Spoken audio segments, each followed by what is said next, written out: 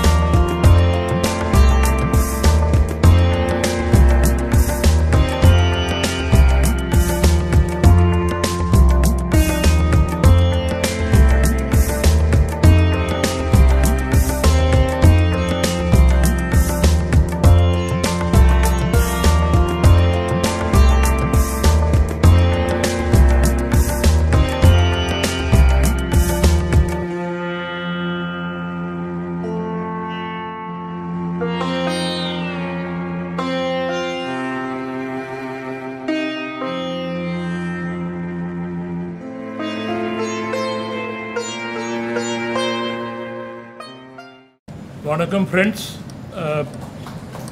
the ninth generation members of the great Anandharanga Pillai, who is associated with Pondicherry quite a bit, I'll say. We have a street in his name, we have his house here, and he was kind enough, that is what one would say is the great philanthropic spirit that he had, that he donated this land where our present library is there and our other departments have come up. So we are truly grateful to them. Our good old friend Dr. N. Rajendran, who comes from Karaikudi, Algappa University. He was heading that university, he is a fellow Vice Chancellor, and I have a great respect for Algappa University. The reason is that when I was in my young days, heydays, I was a young research scholar, I was an electrochemist, I'm still an electrochemist by training. We used to have very limited resources in our department because this was a field where very few people were working, and SECRI was one which was a specialized institute for electrochemistry, and I used to make at least 4 to 5 trips in a year by traveling either in GT Express or Tamil Nadu Express. During those days, these were the trains, and air travel was very expensive, unheard of, and we would travel in a sleeper class, book the ticket 2 weeks in advance. There used to be a long queue, and I used to reach SECRI, where I used to carry out my own work and then come back. As you know, we worked very sincerely, let me tell you, and that brought us to wherever we are. So Dr. Rajendran is here. I should have a great respect because he comes from that place where I spent some good days during my young days. Then our Dean, Professor Chandrika, who is the guiding force behind this Tamil department, Dr. Vijay Kumar, who is the librarian, who is enriching all of you by putting some good books in the library and making the ambience worth sitting, where if the ambience is good, you will obviously feel like enjoying. The member of the great soul, Anandharanga Pillai, all family members, and our friend Dr. Ravi Kumar. All my colleagues who are sitting here, and all young scholars and students, teachers, ladies and gentlemen, and all guests. I am delighted to be here with you, and I am here to tell you that you are truly blessed lots. Other departments are not that blessed for two reasons. One, your department is named after a great soul called Subramaniam Bharati. Very few will have the advantage of that. Secondly, people like Anandharangan have donated their assets, which I don't know how they would have earned, but donation is something which is not everybody's cup of tea. So Anandharangan is a great soul who has given this, and that's why Pondicherry has a name after, there is a street named after him. His house is here. So his blessings are continuing, and those are focused in your department. So you should be very, very pleased, and you should be very blessed that you are in that department. Now, I have seen very many students when I interact with them, sir, we are from Tamil department. With a very dismal, very dejected voice they will tell, sir, we are from Tamil department. So what? I studied at a college which is known all over the world, and science department was in one corner, and people would always look at science students as one of those sidey students who were not important. So we used to tell, I remember when somebody will say, which course are you doing in our college? We will say, chemistry honors. And then second sentence will be, sir, I am a science type. Because during those days, economics, English and other subjects were the ones, and people would do very well in that. Debates, dramatics, everything they'll participate in. Science was one of those, and I said, well, if they can do it, why can't I do it? I used to play hockey during my college days. So I also started leaving my afternoon sessions, and I would go to the field and start playing, and I played equally well with them. I said, if they can be debating, why can't I be debating as a chemistry student? I started debating there, won number of prizes, and after that, whatever they were doing, we also were doing with equal zeal. So that stigma, you can call it, of science types, well, science types can also be as brilliant as those are. So I am giving you this analogy that you're saying with a dejected voice, sir, I am from Tamil department.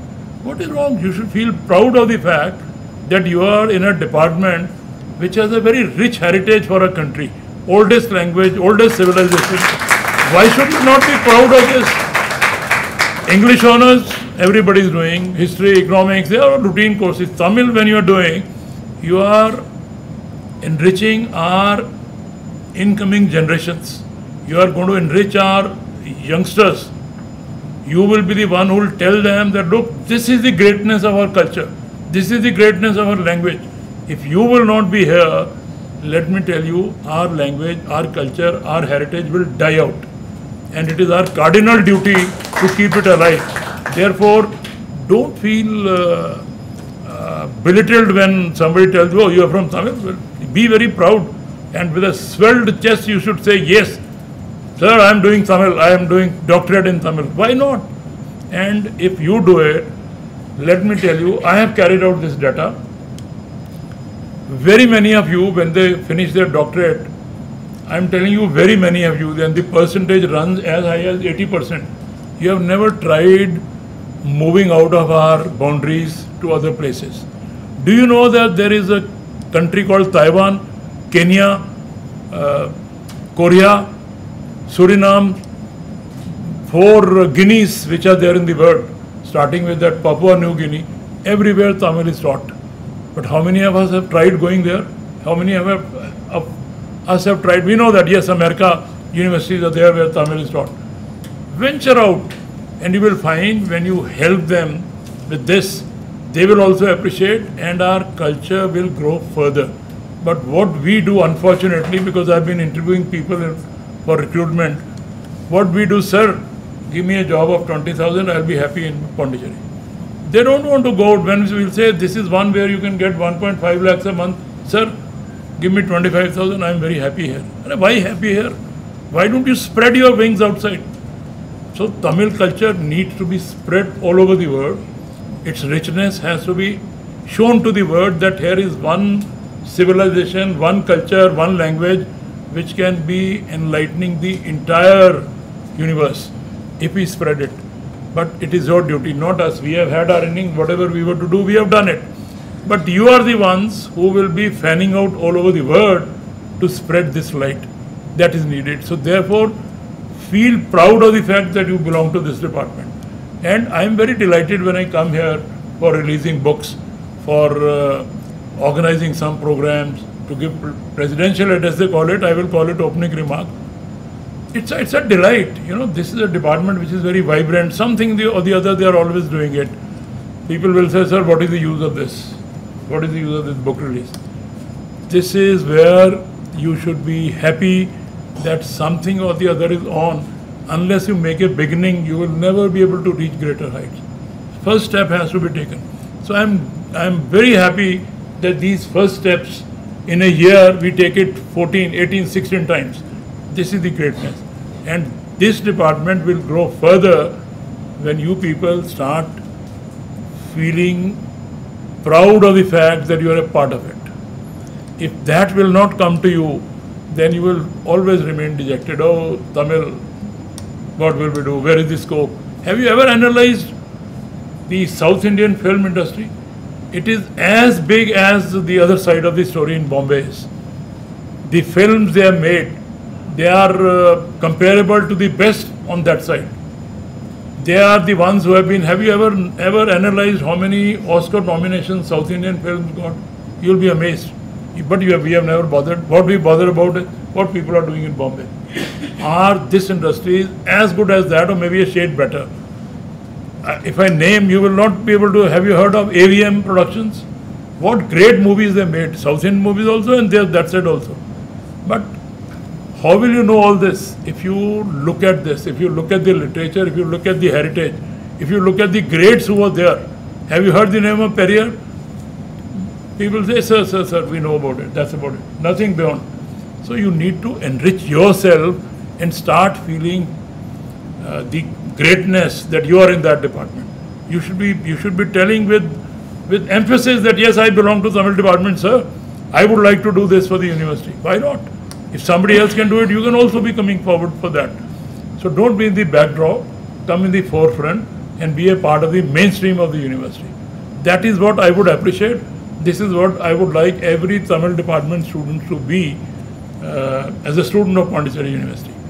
I have met a lot of students abroad who said, sir, we were a student. Only 2 days back I was in Calcutta and a student came to me, sir, I was in UMISAR and I am from Bhutan. One fellow came, he said, sir, I am from Iran.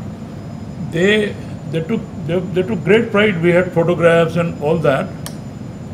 This is what you will know when you start interacting, when you start thinking about what else is there beyond Pondicherry.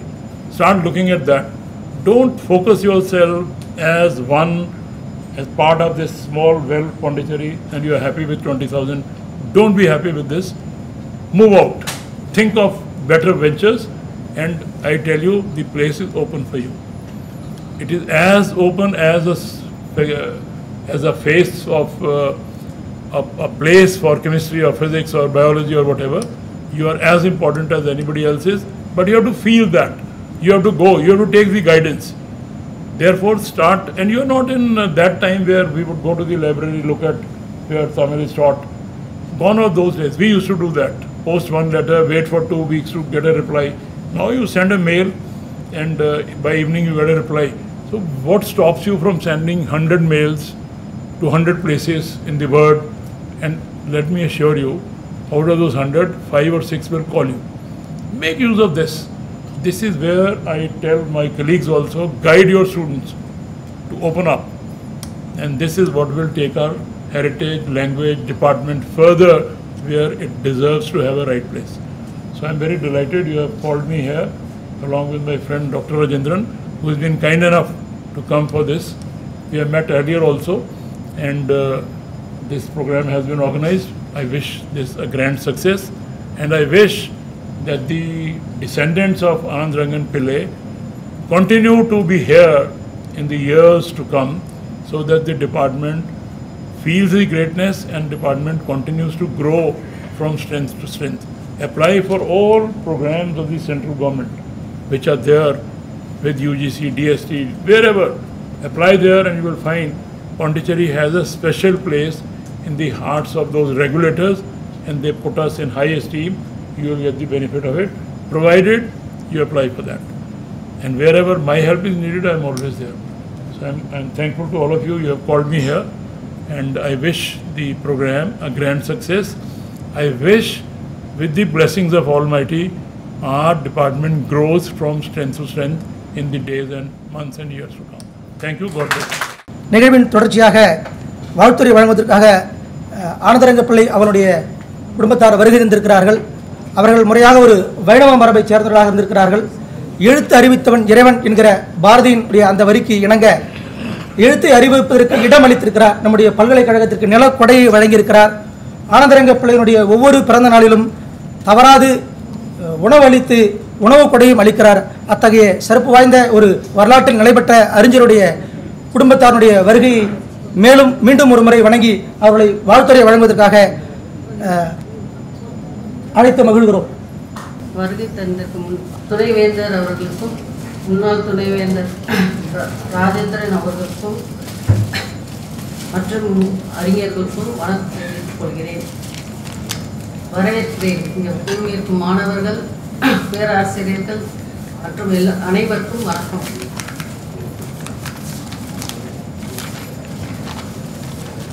நாட்குறிப்பு என்ற நாள்தோறு செயல்பாட்டுக்கு விதித்த எங்கள் குடும்பத்திற்கு இன்னும் பெருமை சேர்க்கும் திரு ஆனந்தரங்க பிள்ளை அவர்களின் பிறந்த நாள் இந்நாள் உங்கள் அனைவரையும் அவருக்கு சிறப்பு செய்கின்ற முறையில் இவ்விழாவை நடத்தி அவரை நினைவு போற்றும் தமிழ் புலமை ஆன்றோர்களுக்கும் நன்றியோடு வணங்கி வரவேற்கிறேன். என் நெஞ்சமெல்லாம் நீக்க விட்டிருக்கும் என் அன்பு கணவர் திரு ஆனந்தரங்க ரவிச்சந்தர் அவர்கள் இவ்விழாவினை ஆனந்தரங்கரின் பெருமைகள் எல்லாருக்கும் அறியும்படி பெருமையாக நடத்த ஆசைப்பட்டார். நடத்தியும் காட்டினார். பல்கலைக்கழகத்திற்கு நன்கொடைகள் வாரி வழங்கினார். மற்றும் இன்றி அவருக்கு முழு உறவு சிலை அமைத்து நூலகத்துக்கு பேர் சூட்டியும் பல்வேறு நூல்களையும் வெளிக்கொண்டாந்தும் இவ்விழாவுக்கு நிரந்தர வைப்பு நிதி வைத்தும் எண்ணற்ற பணிகளை செய்து செம்மையாக செய்து மீண்டும் மீண்டும் நினைத்து பார்க்கிறேன். கிபி 1736 முதல் 1760 வரை 25 ஆண்டுகள் ஆனந்தரங்கர் நாட்குறிப்பு எழுதியுள்ளார். வரலாற்று செய்திகள், சமுதாய செய்திகள், ஆன்மீக திருவிழாக்கள், அரசியல், போர் செய்திகள், கலவரங்கள் என்று எவ்வளோ தகவல் கொட்டி கிடக்கின்றன. அவற்றையெல்லாம் கண்முன் நிறுத்தி பெரியவர் பிரபஞ்சன் அவர்களையும் அவரோடு பிள்ளை அவர்களை பற்றி உரையாடுவது மகிழ்ந்து என் கணவரையும் நினைத்து பார்க்கிறேன். இப்படி எத்தனை அறிஞர்களும் அவர்களின் ஆய்வுகளையும் இத்தனை வெளிவருவதால் அவர்களை பாராட்டி மகிழும் உள்ளத்தோரை எப்படி காண முடியும் என்பதை என்னால் நினைத்து பார்க்க முடியலை. 25 ஆண்டுகள் எழுதிய நாட்குறிப்பு நாயகரையும் 25 ஆண்டுகளுக்கு மேலாக பலவிதமாய் போற்றி செய்தவர் ஆனந்தரங்க ரவிச்சந்தர். தமிழ் புலமைக்கும் இருவரையும் போற்றினால் பெருமை தானே. உள்ளம் அது உள்ளவரை அள்ளித்தரும் நல்லவரை விண்புலகம் வா என்றால் மண் உலகம் என்ன ஆகும் என்ற பாடலை காணிக்கையாக்கிய பேராசிரியர் முனைவர் ரவிக்குமார் அவர்களுக்கு அப்பாடலை காணிக்கையாக்கி வருகை தந்துள்ள அனைவருக்கும் நன்றி வரவேற்கும் தந்தும் அறிவிக்கிறேன். காலை வணக்கம். Honorable Vice Chancellor Professor Gurmeet Singh,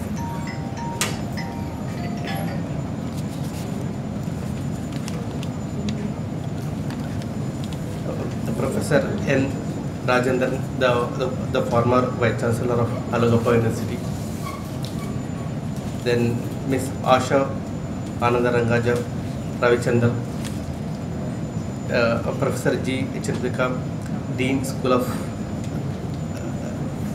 of Tamil, and our friend Dr. B. Ravi Kumar, who accepted to collaborate to celebrate the birth anniversary of Anandharanga Pillai Library. You know, we know well Anandharanga Pillai was the first Indian governor for the French government. He is famous for his private diaries. These private diaries reflect the life of the people in the 18th century. It's what the worries. Sorry, I'm not good in Tamil, so I will continue in English. In English itself. Yeah, thanks for extending one more option of Kannada. Yeah, it's like the multilingual. You know, only I will speak only 2 to 3 minutes. What I worried is these private diaries of an excellent person, Dr. Shri Anandharanga Pillai. So all are printed diaries. It's printed in English, printed in Tamil, but you cannot feel the taste of the original flavor. See, now I felt very happy by seeing the signature of the Anandharanga Pillai library in Tamil, isn't it? So what we have to do, the original diaries that are handwritten in the Tamil, it has to be digitized. It has to be archived so that the future generation can access it, read it. Now, if I am not wrong, these original handwritten diaries are not available in India. If I am not wrong, it is France, outside India. So I'll request this endowment and the family, the members of Anandharanga Pillai Library, kindly get it back to India. What we will do, we will digitize each and every page and we will archive it. We can make it into a open access resources or open educational resources, so that our Tamil students, our Tamil people can do more research on the scenery of Indians during the French government during the 18th century, that is 1776 some to there, isn't it? Otherwise, what will happen if someone will happen? See, I can recall one story. While we are making the puja, what we will do? We will keep the cat in a basket. I saw that one in a function of the priest. Then I did the same thing. What I did, I closed the cat in a basket. I started program. So it should not continue, because what will happen if you are doing the wrong procedure will go. What will happen in translation, in translating the ideas of the private diaries, you may miss it. You may miss it intentionally. You may rewrite for the financial benefit. You may scratch the content also. To avoid all these things, what you have to do?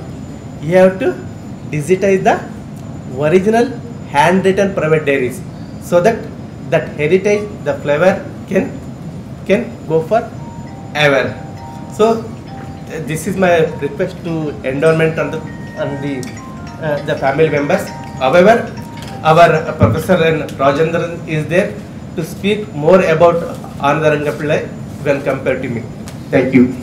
நவீன வரலாறு, நவீன இந்தியாவின் அறிவுசார் வரலாறு, பெண்கள் வரலாறு மற்றும் மருத்துவ வரலாறு ஆகிய துறைகளில் தீவிரமாக இயங்கிய நம்முடைய புலமுதன்வர் அவர்களை வணங்கி நம் பல்கலைக்கழகத்தின் சிறந்த ஆசிரியருக்கான விருதை 3 முறை பெற்றிருக்கிறார். அவர்களை நம்முடைய மெனால் பல்கலைக்கழக துணைவேந்தர் அவர்களை அறிமுகப்படுத்துமாறு அன்போடு அழைத்து மகிழ்கிறோம். Respected Vice Chancellor, former Vice Chancellor of Karaikudi Alagappa University, and my very dear friend Professor N. Rajendran, and the members of the family of the illustrious Anandharanga Ravichandra, his wife Mrs. Asha Anandharanga Ravichandra, and other family members who have been very gracious to be here today for this endowment lecture. Faculty members of the Tamil department, our librarian Dr. Vijay Kumar, and the organizer Dr. P. Ravi Kumar, and other faculty members and other illustrious people from Pondicherry, Professor Ilango, Professor Silambu Silvarasa, Pulavar Villiyanur Venkadesan, and all the dignitaries on and off the dais. எல்லோருக்கும் என்னுடைய பொன்னான காலை வணக்கங்கள். இந்த அறையிலே எனக்கு ஒரு வாய்ப்பு கிடைத்திருக்கிறது. நம்முடைய தலைமை விருந்தினர் ராஜேந்திரன் ஐயா அவர்களை அறிமுகப்படுத்துவது என்பது. நான் எப்போதும் போல் இந்த தூய தமிழ் எனக்கு ரொம்ப கஷ்டமாக இருக்குது. ஒரு கான்வர்சேஷன் தமிழில் பேசுகிறேன். அண்ட் சார் அவருடைய யூஜி பிஜி எல்லாம் பச்சைபாஸ் காலேஜில் படித்தார். அந்த பச்சையப்ப முதலியாருங்கிறவரும் நம்ம ஆனந்தரங்க பிள்ளை மாதிரி ஒரு துபாஷா இருந்தவர் தான். ஸோ அங்கே அவருடைய பிகினிங் அங்கே இருந்தது. அப்புறம் எம்ஃபில் பிஹெச்டி எல்லாம் மெட்ராஸ் யூனிவர்சிட்டியில் பண்ணார். சார் உங்களுடைய கைடு சிஇ ராமச்சந்திரன். ஏன்னா நான் வந்து அங்கே ரிசர்ச் பண்ணுறதுக்கு நான் தமிழ்நாடு ஆர்கைவ்ஸ்க்கு போகும்போது சார் அங்கே வருவாங்க.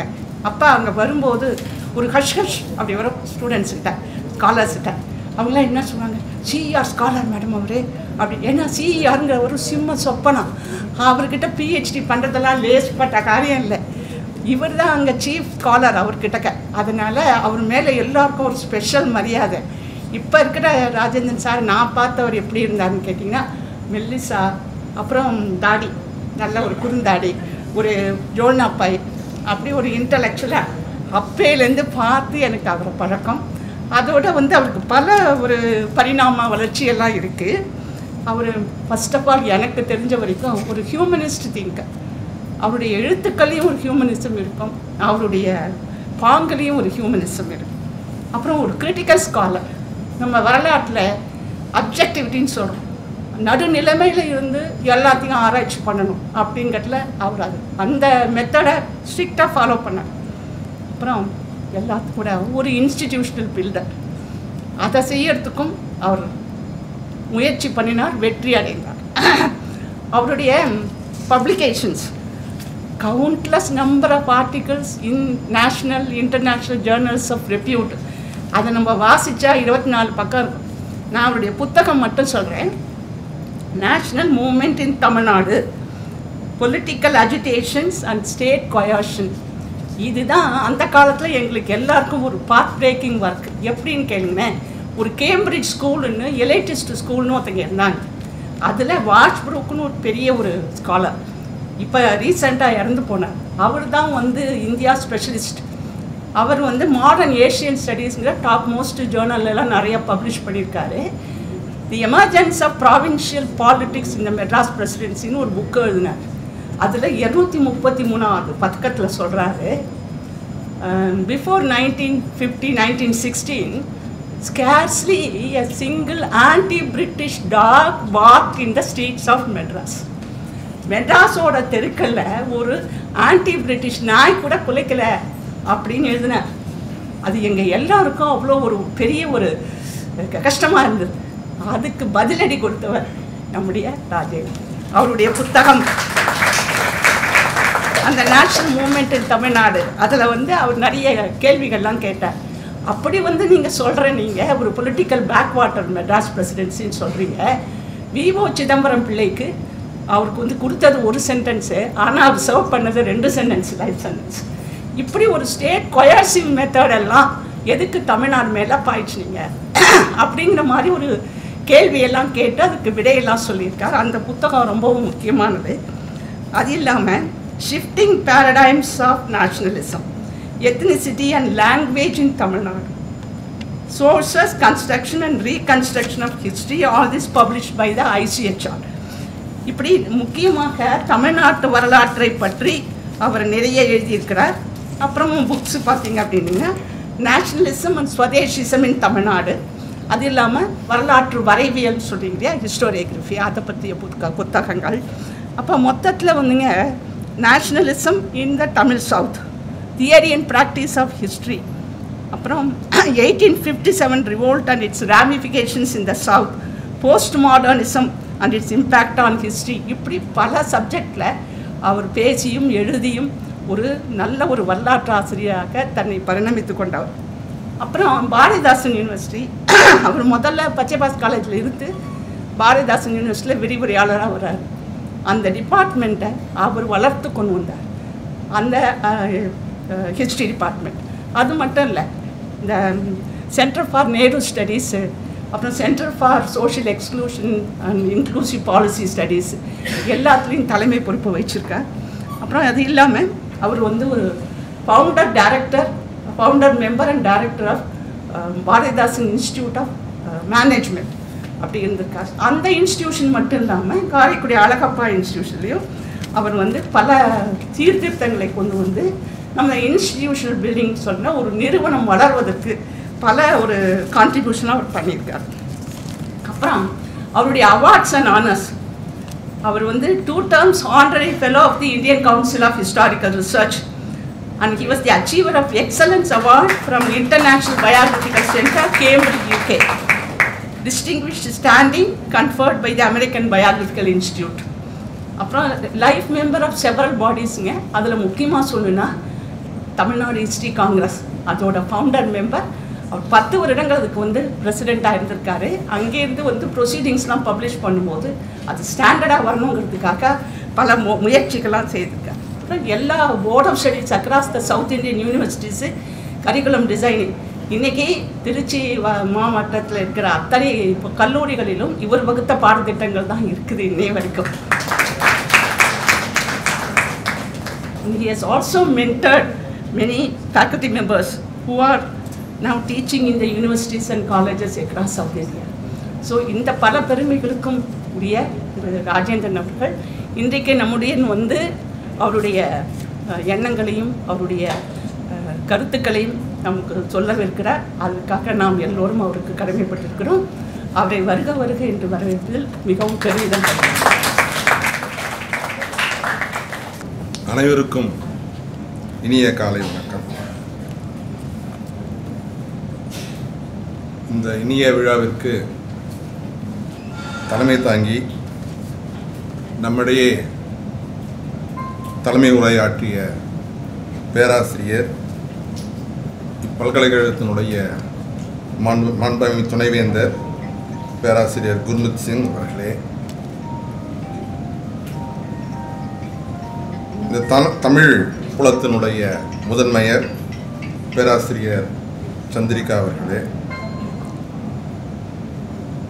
தமிழ் புலத்தினுடைய துறையினுடைய தலைவர் முனைவர் ரவிக்குமார் அவர்களே, நூலகர் பேராசிரியர் விஜயகுமார் அவர்களே, மற்றும் இந்த அறக்கட்டளை சொற்பொழிவு நிறுவி ஆனந்தரங்கம் பிள்ளையினுடைய குடும்பத்தினர் அனைவரும் இங்கே வந்திருக்கின்றார்கள். முக்கியமாக வாழ்த்துறை வழங்கிய திருமதி ஆஷா ஆனந்தரங்க ரவிச்சந்திரன் அவர்களே, பேராசிரியர் பெருமக்களே, ஆய்வாளர்களே, அன்புளம் கொண்ட மாணவர்கள் அனைவருக்கும் என்னுடைய இனிய காலை வணக்கத்தை தெரிவித்துக் கொள்கின்றேன். சிறு 3 அல்லது 4 நாட்களுக்கு முன்புதான் பேராசிரியர் சந்திரிகா அவர்கள் என்னுடன் தொலைபேசியில் தொடர்பு கொண்டு நீங்கள் ஆனந்தரங்கம் பிள்ளையினுடைய அந்த அறக்கட்டளை சொற்பொழிவு ஆற்ற வேண்டும் என்று கேட்டுக்கொண்டார்கள். அதாவது ஒன்று சொல்லுவாங்க, நீங்கள் ப்ரொஃபஸர் ஆகிட்டீங்கன்னா யூ ஸ்டாப் ரீடிங்.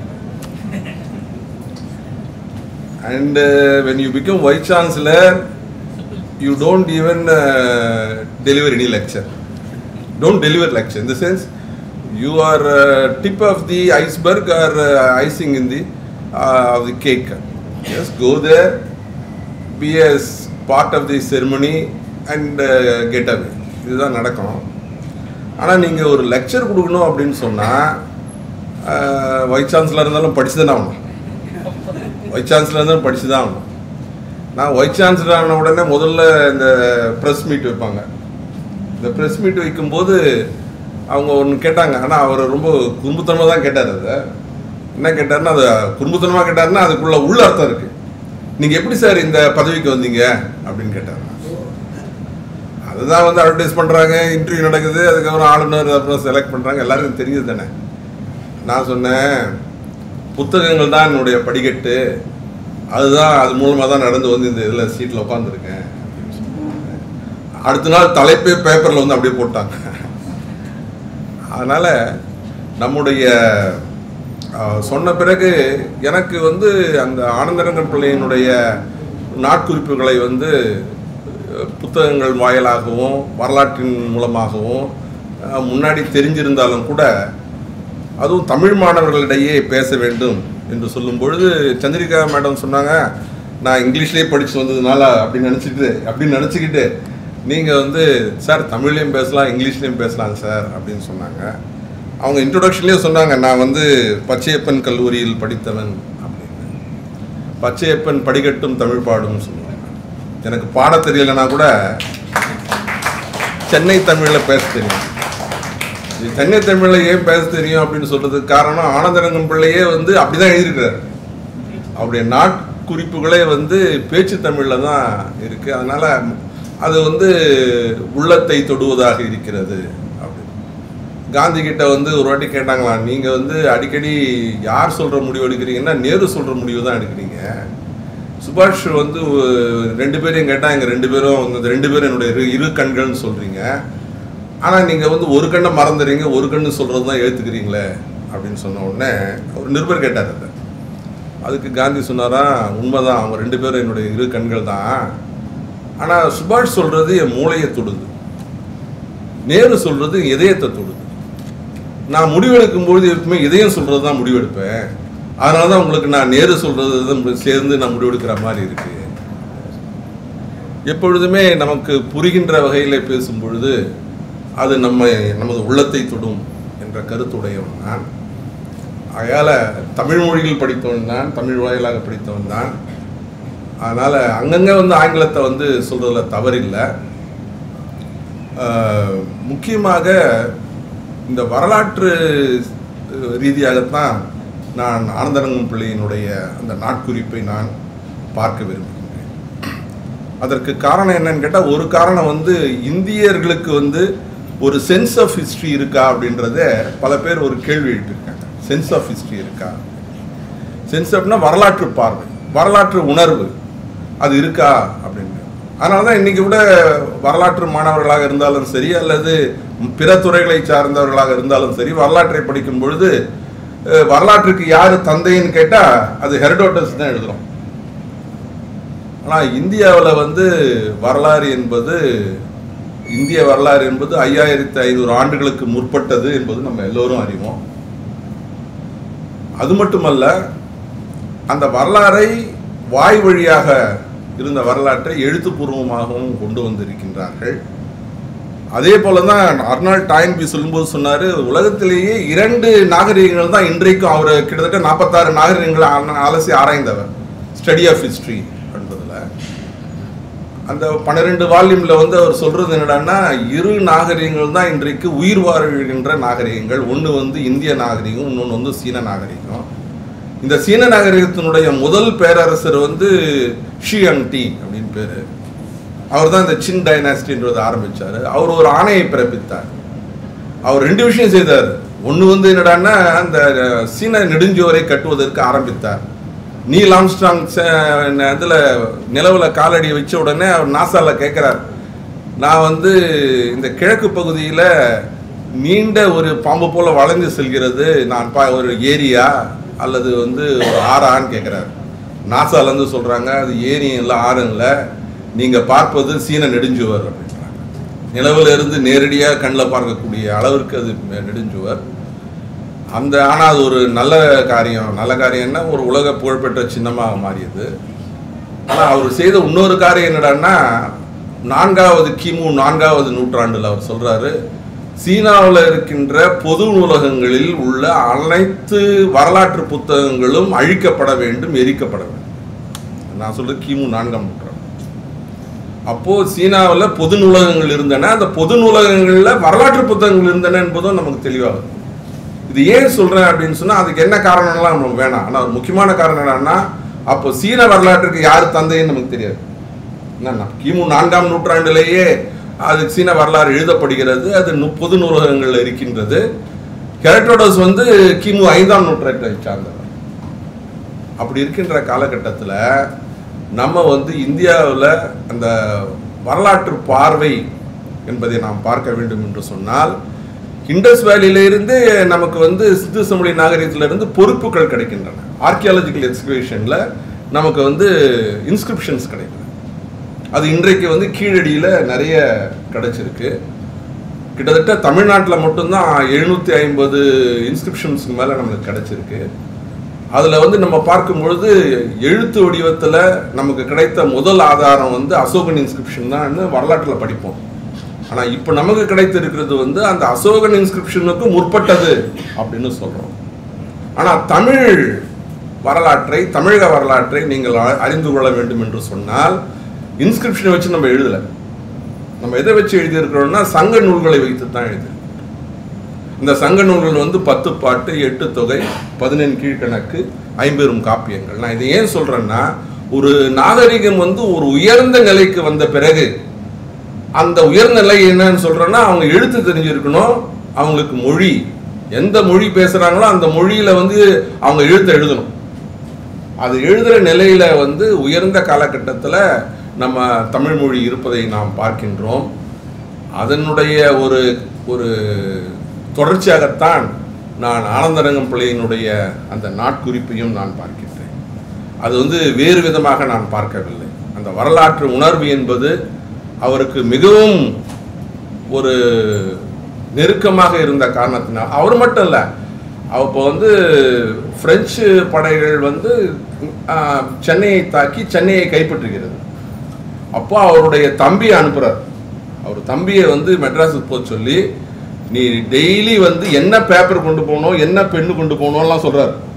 சொல்லி நீங்கள் வந்து அதை டெய்லி என்ன நடக்குதோ அதை நீ வந்து டாக்குமெண்ட் பண்ணணும் அப்படின்னு சொல்லுவார்.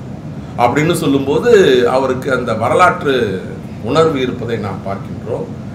அவருடைய காலகட்டம் வந்து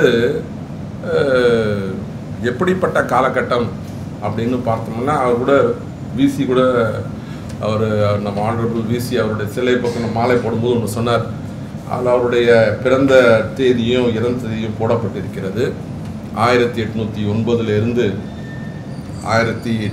1709 வரை 52 ஆண்டுகள் தான் உயிருடன் இருந்தார். ரொம்ப யங் ஏஜில் இறந்துட்டார் அப்படின்னு சொன்னார். ஆனால் அந்த காலகட்டம் எப்படின்னு கேட்டிங்கன்னா, இந்திய வரலாற்றில் ஒரு பாய்லிங் பாட் மாதிரி. அந்த காலகட்டத்தில் முகலாய பேரரசினுடைய அந்த வீழ்கின்ற ஒரு காலகட்டம், ஒரு பொலிட்டிக்கல் இன்ஸ்டெபிலிட்டி இருக்கின்ற ஒரு காலகட்டம், அரசியல் வந்து ஒரு நிரந்தரமாக இல்லாத காலகட்டம். இந்த ஐரோப்பிய நாடுகளும் வந்து இந்தியாவிற்கு வரும்பொழுது அவங்க எப்படி வராங்கன்னா, இந்த அரசர்களிடம் வந்து பர்மிஷன் கேட்டு தான் வராங்க. போர்ச்சுகீஸ் தான் முதல்ல வந்தாங்க, அவங்க தொடர்ந்து டச்சுக்காரர்கள். இந்த டச்சுக்காரர்கள்கிட்ட இருந்து தான் வந்து பிரெஞ்சுக்காரர்கள் வந்து பாண்டிச்சேரியை பிடிக்கிறாங்க. அவங்கள தொடர்ந்து உங்களுக்கு ஆங்கிலேயர்கள் வந்து பல பகுதிகளில் சூரத், பாம்பே, மெட்ராஸ், கல்கட்டா போன்ற இடங்களில் தன்னுடைய ஆதிக்கத்தை நிறுவுகிறாங்க. அப்படி நிறுவும் பொழுது நமக்கு கிடைக்கின்ற ஒரு முக்கியமான விஷயம் என்னடான்னா, அவர்களுடைய அந்த பொருளாதாரத்தின் அடிப்படையில் தான் அவங்க வராங்க, வியாபாரத்துக்காக தான் வராங்க. இதை நம்ம முக்கியமாக உணர வேண்டும். இந்த காலகட்டத்தில் அனந்தரங்கம் பிள்ளையினுடைய அந்த டைரி என்பது எதை குறிக்குது அப்படின்னா, அவர் வந்து 4-5 கவர்னர்களிடம் வந்து பணியாற்றுகிறார். எந்தெந்த கவர்னர்கிட்ட வந்து நல்லவங்கன்றதை சொல்கிறார். ஆனால் அதை விட முக்கியம் என்னன்னு கேட்டால், அவர் எடுத்து காட்டுகின்ற அந்த பொருளாதார சூழ்நிலை, சமூக சூழ்நிலை மற்றும் சில நம்பிக்கைகள், இவை அனைத்துமே முதல் முறையாக நம்ம வந்து அவருடைய எழுத்துக்களில் தான் பார்க்கின்றோம். இதில் நான் வந்து இதை முக்கியமாக நீ காலையில் கூட அவங்க ஃபேமிலி மெம்பர்ஸ்கிட்ட கூட நான் பேசும்போது நான் சொல்லிட்டு இருந்தேன், இந்த டைரி வந்து கண்டுபிடிச்சது என்பதே மிகவும் சுவாரஸ்யமான ஒன்று. இந்த டைரி வந்து கண்டுபிடிச்சாங்கன்றத நம்ம எல்லாரும் பார்த்துருக்கோம், எல்லாம் கேள்விப்பட்டிருக்கோம், படிச்சிருக்கோம். ஆனால் அதில் முக்கியமான விஷயங்கள் என்ன அப்படின்னு பார்க்கும்போது, எனக்கு தெரிஞ்ச விஷயங்கள் என்னடான்னா, நான் ரொம்பவும் என்ன படிச்சிருக்கேனே தவிர அது வந்து அந்த கண்டுபிடிக்கப்பட்ட காலத்தில் இருந்து 1846 இருந்து மோமோன் அவர் கண்டுபிடிக்கிறாரு. இந்த ஃப்ரெஞ்ச் நேம்ஸில் ஒரு பெரிய ப்ராப்ளம் இருக்குது. ஃப்ரெஞ்ச் நேம்ஸில் வந்து ப்ராப்ளம் இருக்குது. இந்த வெர்சே விசே and மார்சே விசே, டர்கோ விசே, but writing you put D is silent when you pronounce it. Anandharanga is there, but my French is not that much excellent. So we are normally, any language we pronounce as we write normally. அதனால் அந்த மான்போன் வந்து முதல் 1846 நூறாண்டுகள் கழித்த பிறகு, ஏறத்தாழ 100 ஆண்டுகள் கழித்த பிறகு அதை வந்து கண்டுபிடிச்சு அதை வந்து பிரெஞ்சு மொழிக்கு டிரான்ஸ்லேட் பண்ணுறாங்க. அவ்வாறு அந்த பிரெஞ்சு மொழிக்கு டிரான்ஸ்லேட் பண்ணும்போது நமக்கு கிடைச்ச இன்னொரு விஷயம் என்னடான்னா, இதில் யாரெல்லாம் பங்கு பெற்றார்கள் என்பதை வந்து ஓவர்லாப்பிங்காக தான் சொல்லப்படுது. ஓவர்லாப்பிங்காக சொல்லப்படுது என்னடான்னா பேர்கள். உதாரணத்துக்கு நம்ம மோன்பானை பற்றி சொல்கிறோம், அப்புறம் வந்து ஏரியல் பற்றி சொல்கிறோம், and again we say sir Frederick price பற்றி சொல்கிறோம், then we say about say forest பற்றி சொல்கிறோம், மெக்லியார்ட் பற்றி சொல்கிறோம், and then we have French people themselves, Ariel, Laude and Julian Vincent, இவங்களை பற்றிலாம் சொல்கிறோம். அந்த இந்தியர்கள் வந்து அவங்க அசிஸ்ட் பண்ணவங்க யாருன்னு பார்த்தா ரங்காச்சாரி, அதுக்கப்புறம் சிங்காரவேல். இப்படி சொல்லிட்டு போகும்போது நம்ம வந்து கிளாஸிஃபை பண்ணி அவங்க ஒவ்வொருத்தருடைய பங்கு என்ன என்பதை வந்து நம்ம அறிந்து கொள்வதில்லை.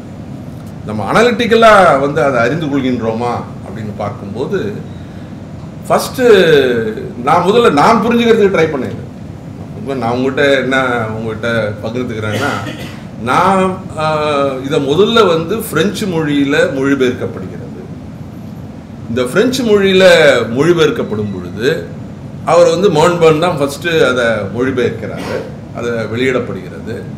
அதை தொடர்ந்து இருவர் வந்து மொழிபெயர்க்கிறாங்க. ஒருத்தர் வந்து ஏரியல், அவர் வந்து வெளியிட்ட அந்த காப்பி வந்து பாரிஸில் இருக்கிற நேஷனல் மியூசியத்தில் வைக்கப்படுகிறது. அதே போல் நமக்கு வந்து லாதே, அவர் வந்து இங்கே தூப்ளேவுடைய சிலையை திறக்கும் பொழுது அந்த நூலை வந்து வெளியிடுகிறார். அது வந்து பாஸ்கோவனுடைய அந்த வாட்சுடைய கேம்பெயின் அப்போ அதை பற்றியான ஒரு நூலை தான். அது வந்து முக்கியமாக அனந்தரங்கம் பிள்ளையினுடைய நூலில் இருந்து தான், அந்த நாட்குறிப்பில் தான் எடுத்து வெளியிடப்படுகிறது. இறுதியாக ஜூலியன் வின்சன் 1800, இது முதல் 1870 வந்து லாதேயுடைய நூல் வெளியிடப்படுகிறது. 1894 வந்து ஜூலியன் வின்சனுடைய நூல், அவர் professor of oriental languages in Paris, அதை வந்து அவரும் லெஸ் ஃப்ராங்கோயிஸ் டான் லீண்டி என்ற நூலை வந்து அவர் வெளியிடுகிறார். இது வந்து எல்லாமே French translations of the work. ஆனால் இதில் வந்து ஒரு முக்கியமான கருத்தை வந்து பின்னாடி வந்தவர்கள் வந்து கண்டுபிடிக்கிறாங்க. இதை பேஸ் பண்ணி தான் வந்து ஆங்கிலத்தில் வந்து டிரான்ஸ்லேட்டும் பண்ணுறாங்க. அப்படி டிரான்ஸ்லேட் பண்ணதில் முக்கியமான பங்கு sir Frederick price. Sir Frederick price வந்து நம்ம செக்ரட்டேரியட்டில் அவர் ஆங்கிலேயரிடம் ஒர்க் பண்ணவர். அவர் வந்து இதை மான்பர்னுடைய அந்த மூலத்தை வைத்து அதை வந்து டிரான்ஸ்லேட் பண்ணுறாரு, ஆங்கிலத்துக்கு மொழிபெயர்க்கிறார். அவருடைய முயற்சிக்கு பிறகு, ஆனால் அவர் முயற்சியிலே ஒன்று சொல்கிறார், ஒரு விஷயத்தை வந்து தெளிவாக சொல்கிறார். என்ன சொல்கிறாருன்னா, பல இடங்களில் வந்து இது வந்து விடுபட்டு போயிருக்கிறது, பல இடங்களில் வந்து விடுபட்டு போயிருக்கிறது. இது தொடர்ச்சியாக இல்லை. நமக்கு 25 ஆண்டுகள் 1735 36 1761 வரை இருக்கின்ற இந்த 25 ஆண்டுகள் நாட்குறிப்புகள் இருக்கணும் அப்படின்பாங்க. அந்த 25 ஆண்டுகள் நாட்குறிப்புல தொடர்ச்சியாக அவர் ஒவ்வொரு நாளும் எழுதியிருக்கிறார். ஆனால் இந்த ஒவ்வொரு நாளும் எழுதப்பட்ட அந்த ஒரிஜினல் டாக்குமெண்ட்டை பார்த்து தான் இந்த மான்பர்ன் வந்து பண்ணாரா அப்படின்னு பார்க்கறது மிகப்பெரிய கேள்வி. அதை இல்லை என்று கண்டுபிடித்தவர் யாருன்னு கேட்டால் சிங்காரவேல். சிங்காரவேலு வந்து மறுபடியும் மான்பர்ன் இல்லத்துக்கு போகிறாரு. போயிட்டு அங்கே பார்க்கும்போது அதுலேருந்து எடுக்கப்பட்ட பிரதியை தான் வந்து அவர் பார்த்துருக்காரே தவிர அது வந்து ஒரிஜினலை பார்க்கல என்பதை அவர் முதல்ல அதை பார்த்து தான் ப்ரைஸ் வந்து மறுபடியும் டிரான்ஸ்லேட் பண்ணியிருக்காரு. ப்ரைஸுடைய டிரான்ஸ்லேஷனே எப்படின்னு கேட்டிங்கன்னா அந்த காப்பியிலேருந்து எடுத்தது தான், ஒரிஜினல்லேருந்து எடுத்தது கிடையாது. அப்போ கூட ஒரு நம்ம விஜயகுமார் ஒன்று சொன்னார்.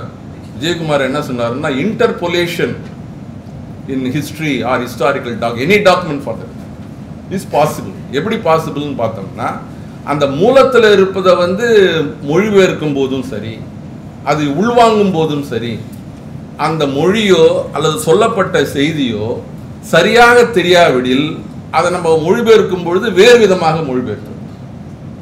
அப்போ அதனுடைய அர்த்தமே மாறி போயிடும். அதுக்கான பாசிபிலிட்டி இருக்கு என்பதை நம்ம அப்படின்னா அவங்க மொழிபெயர்த்ததில் வந்து சில தவறுகள் இருக்குது. அது இடையிடையவும் பல இடங்களில் கேப்ஸ் இருக்கு.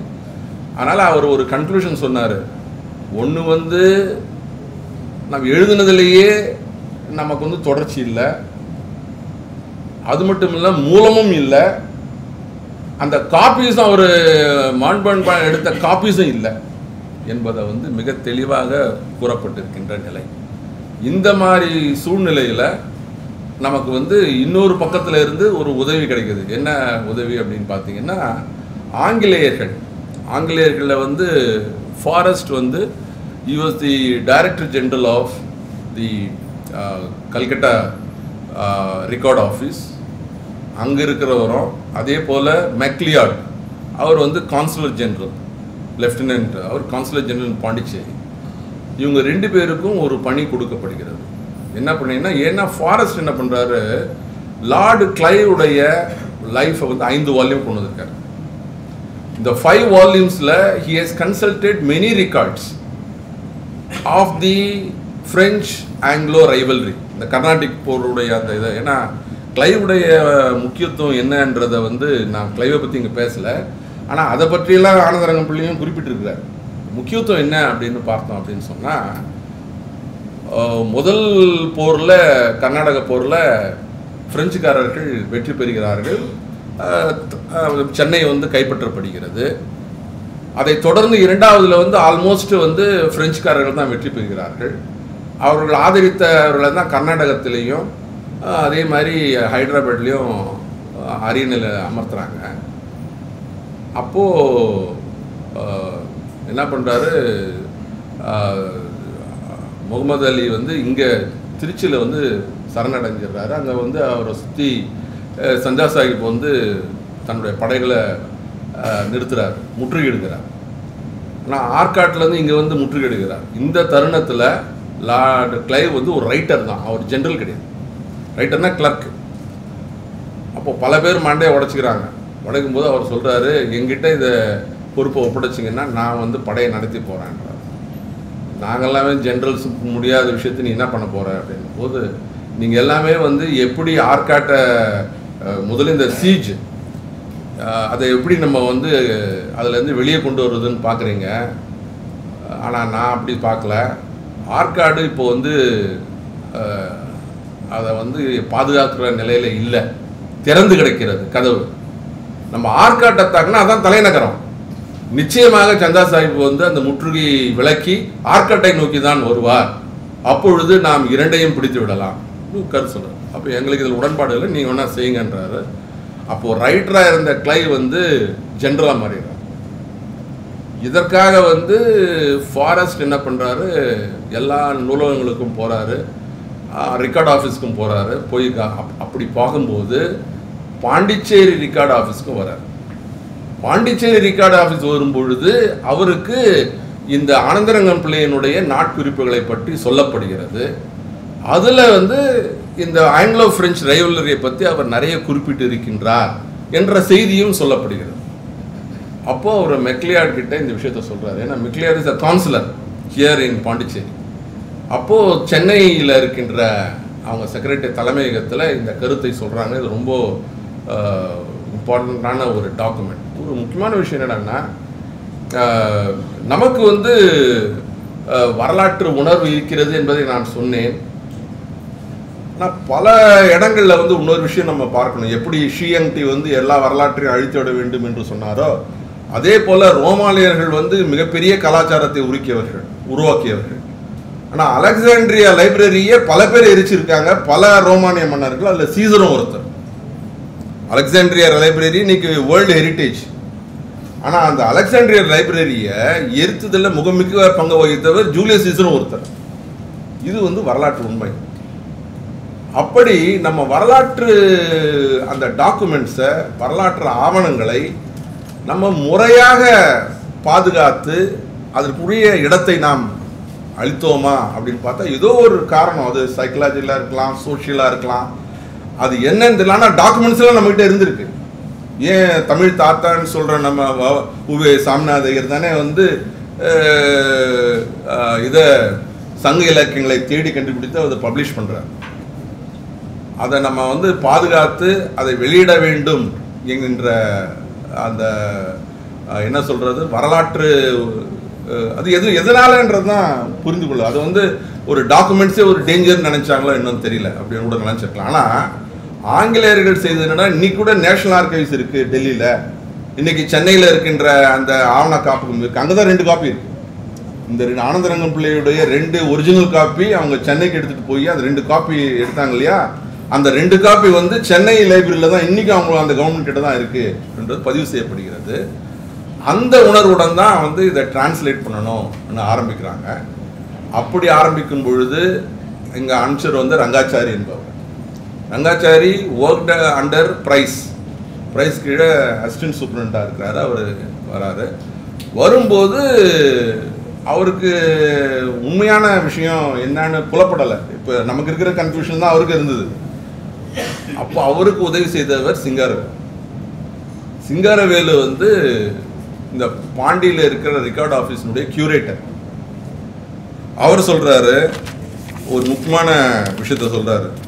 அவர் வந்து முதல்ல 1897 நான் வந்து மான்பர்ன் வீட்டுக்கு சென்று அந்த ஆவணங்களை பார்க்கிறேன். அந்த ஆவணங்களை பார்த்து அதில் ஒரிஜினல் கிடைக்குதான்னு பார்க்குறேன் அப்படின்னு சொல்றாரு. 1897 அண்ட் 1900 வந்து அந்த 2வது வாட்டி போய் அந்த வால்யூம்ஸை வந்து மறுபடியும் பார்க்குறாரு. அதன் பிறகு அவருக்கு கிடைத்த ஒரு முக்கியமான தகவல் என்னடான்னா, 1736 இருந்து 1746 வரை டிரான்ஸ்லேட் பண்ண ஆனந்தரங்கம் பிள்ளையினுடைய அந்த டைரி வந்து நாட் மேட் ஃப்ரம் ஒரிஜினல் காப்பியில இருந்து தான் அவங்க எடுத்திருக்காங்க என்ற உண்மையை முதல்ல வந்து சிங்காரவேலு தான் சொல்றாரு. சொன்னது மட்டும் இல்லாமல் ஒரு லெட்டர் ஒன்று சைட் பண்ணுறாரு. இந்த லெட்டரில் என்னடான்னா 1750 இருந்து 51 இருந்து சொல்லப்படுது 8 வால்யூம் தான் அதில் குறிப்பிடுறாங்க. முக்கியமான 2 வால்யூம்ஸ் வந்து அதில் இல்லை. இந்த விஷயத்தை வந்து சிங்காரவேலு குறிப்பிடுகிறார். அதன் பிறகு டாட்வெல், H.S. டாட்வெல், அவர் இங்கிலாந்து நாட்டில் இருந்து இந்த இவருடைய நாட்குறிப்புகளை அவர் மொழியாக்கம் பண்ணும்போது, டிரான்ஸ்லேட் பண்ணும்போது அவருக்கு உதவியர் சிங்காரவேலு. ஆனால் சிங்காரவேலு ஒன்று சொல்கிறார், நீங்கள் 8 வால்யூம் பப்ளிஷ் பண்ணிட்டீங்க, 7 வால்யூம் பப்ளிஷ் பண்ணியிருக்கீங்க, நான் தான் உங்களுக்கு உதவி செய்திருக்கேன், ப்ரைஸுக்கு நான் தான் உதவி செய்திருக்கேன், எந்த ஒரு இடத்துலையுமே நான் உதவி செய்தேன்னு சொல்லவே இல்லை. சிங்காரவேலு சொல்கிறார், எந்த ஒரு இடத்துலையுமே நான் உதவி செய்த அக்னாலேஜ்மெண்ட்னு சொல்கிறோம்ல, அது அக்னாலேஜே பண்ணல அப்படின்னு சொன்னோடனே டாட்வெல் வந்து அவங்க வந்து ஏதோ ஒரு காரணத்தினால இன்அட்வென்டன்ட் எரர்னு சொல்கிறோம், தெரியாதனமாக செய்துட்டாங்க. ஆனால் இதை வந்து நிச்சயமாக அடுத்த வால்யூமில் நான் சரி செய்துறேன்னு 8வது வால்யூமில் தான் சிங்காரவேலனுடைய அவருடைய உதவியை பற்றி அவர் டாட்வெல்லே கூறுகிறார், அக்னாலேஜ் பண்ணுறார். அவர் சொல்லும்போது சொல்கிறாரு, எங்கள் பல பேருக்கு வந்து உதவியவர் சிங்காரவேலு தான், அவர் இல்லைன்னா இந்த வால்யூம்ஸே கொண்டு வந்திருக்க முடியாதுன்னு. 12 வால்யூம்ஸ் வந்திருக்கு. இன்னைக்கு லைப்ரரி இங்கே வச்சிருக்காங்கல்ல, அந்த வால்யூமில் பார்க்கலாம். அந்த 12 வால்யூம் டாட்வெல் ப்ரிப்பேர் பண்ண வால்யூம்ஸ் தான் இங்கே அவைலபிளாக இருக்குது. ஸோ இதில் இந்த வால்யூம்ஸ் வரும்போதே ஒரு முக்கியமான விஷயம் என்னன்னா, இந்த வால்யூம் 2 முக்கியமான வால்யூமை வந்து Singaravelu கண்டுபிடிக்கிறார், which are not original volumes. இது யார் கையில் முதல்ல கிடைக்குது அப்படின்னு பார்த்தீங்கன்னா, ஃபஸ்ட்டு சீனிவாசாச்சாரி, இந்த மண்டையம் ஃபேமிலியில் இருக்கிறவர், அவர்கிட்ட கிடைக்க, அவர் இந்தியா என்ற பத்திரிகை நடத்தி வந்தார். அவர்கிட்ட கிடைச்ச உடனே அவர் என்ன பண்ணுறாருன்னா, இது இந்தியா பத்திரிகையில் சீரியலாக போடலான்னு நினைக்கிறார். அது பர்மிஷன் வந்து அனந்தரங்கம் ஃபேமிலிகிட்ட கேட்குறாரு. கேட்கும்போது அவங்க அந்த நேரத்தில் அது கொடுக்கல, வெளியிடுவதற்கு கொடுக்கல. அதன் பிறகு VVS ஐயர், அவர் 1920க்கு பிறகு VVS ஐயர் வந்து சேரமான் தேவியிலிருந்து பாலபாரதி என்ற அந்த ஜேர்னலை கொண்டு வராரு. அது first வால்யூம்லேயே he published these 2 volumes, original. இந்த ஒரிஜினல் வந்து இதை வந்து சுப்பிரமணிய பாரதியும் பார்த்துருக்காரு. சுப்பிரமணிய பாரதியுமே இந்த வால்யூம்ஸ் ஒரிஜினல் வால்யூம்ஸ் இருக்காரு. ஆனால் unfortunately these are 2 copies which are taken from the originals. அதை வந்து கொடுக்கும் பொழுது அவைய ரெண்டுமே தொலைந்து போகும். அது ரெண்டுமே தொலைந்து போகிறது. ஆனால் இதில் வந்த காப்பீஸ் மட்டும் அவைலபிளாக இருக்குது. ஆனால் அதிலிருந்து எடுத்த 2 பிரதிகள் வந்து சென்னைக்கு கொண்டு சென்றன. அந்த 2 பிரதிகள் தான் இன்று வரைக்கும் அவைலபிளாக இருக்குது. அது சென்னை கவர்மெண்ட். அப்படின்னா சென்னை கவர்மெண்ட்னா மெட்ராஸ் ஆர்கைவ்ஸில் தான் இருக்கணும். மெட்ராஸ் ஆர்கைவ்ஸில் தான் இருக்கணும். அவ்வாறு இப்பொழுது 12 தொகுதிகள் வெளியிடப்பட்டு இன்றைக்கு என்னுடைய பெயரை கொண்ட ராஜேந்திரன் அவர்கள் இப்பொழுது இன்னொரு அது நம்முடைய நடையில் நாம் பேசுகிற மாதிரி பேச்சு வழக்கில் அதை கொண்டு வந்திருக்காங்க. அது 2020 வந்து வெளியிட்டிருக்காங்கன்னு நினைக்கிறேன். இங்கே தான் வந்து சிறப்பாக அது வெளியிடப்பட்டது.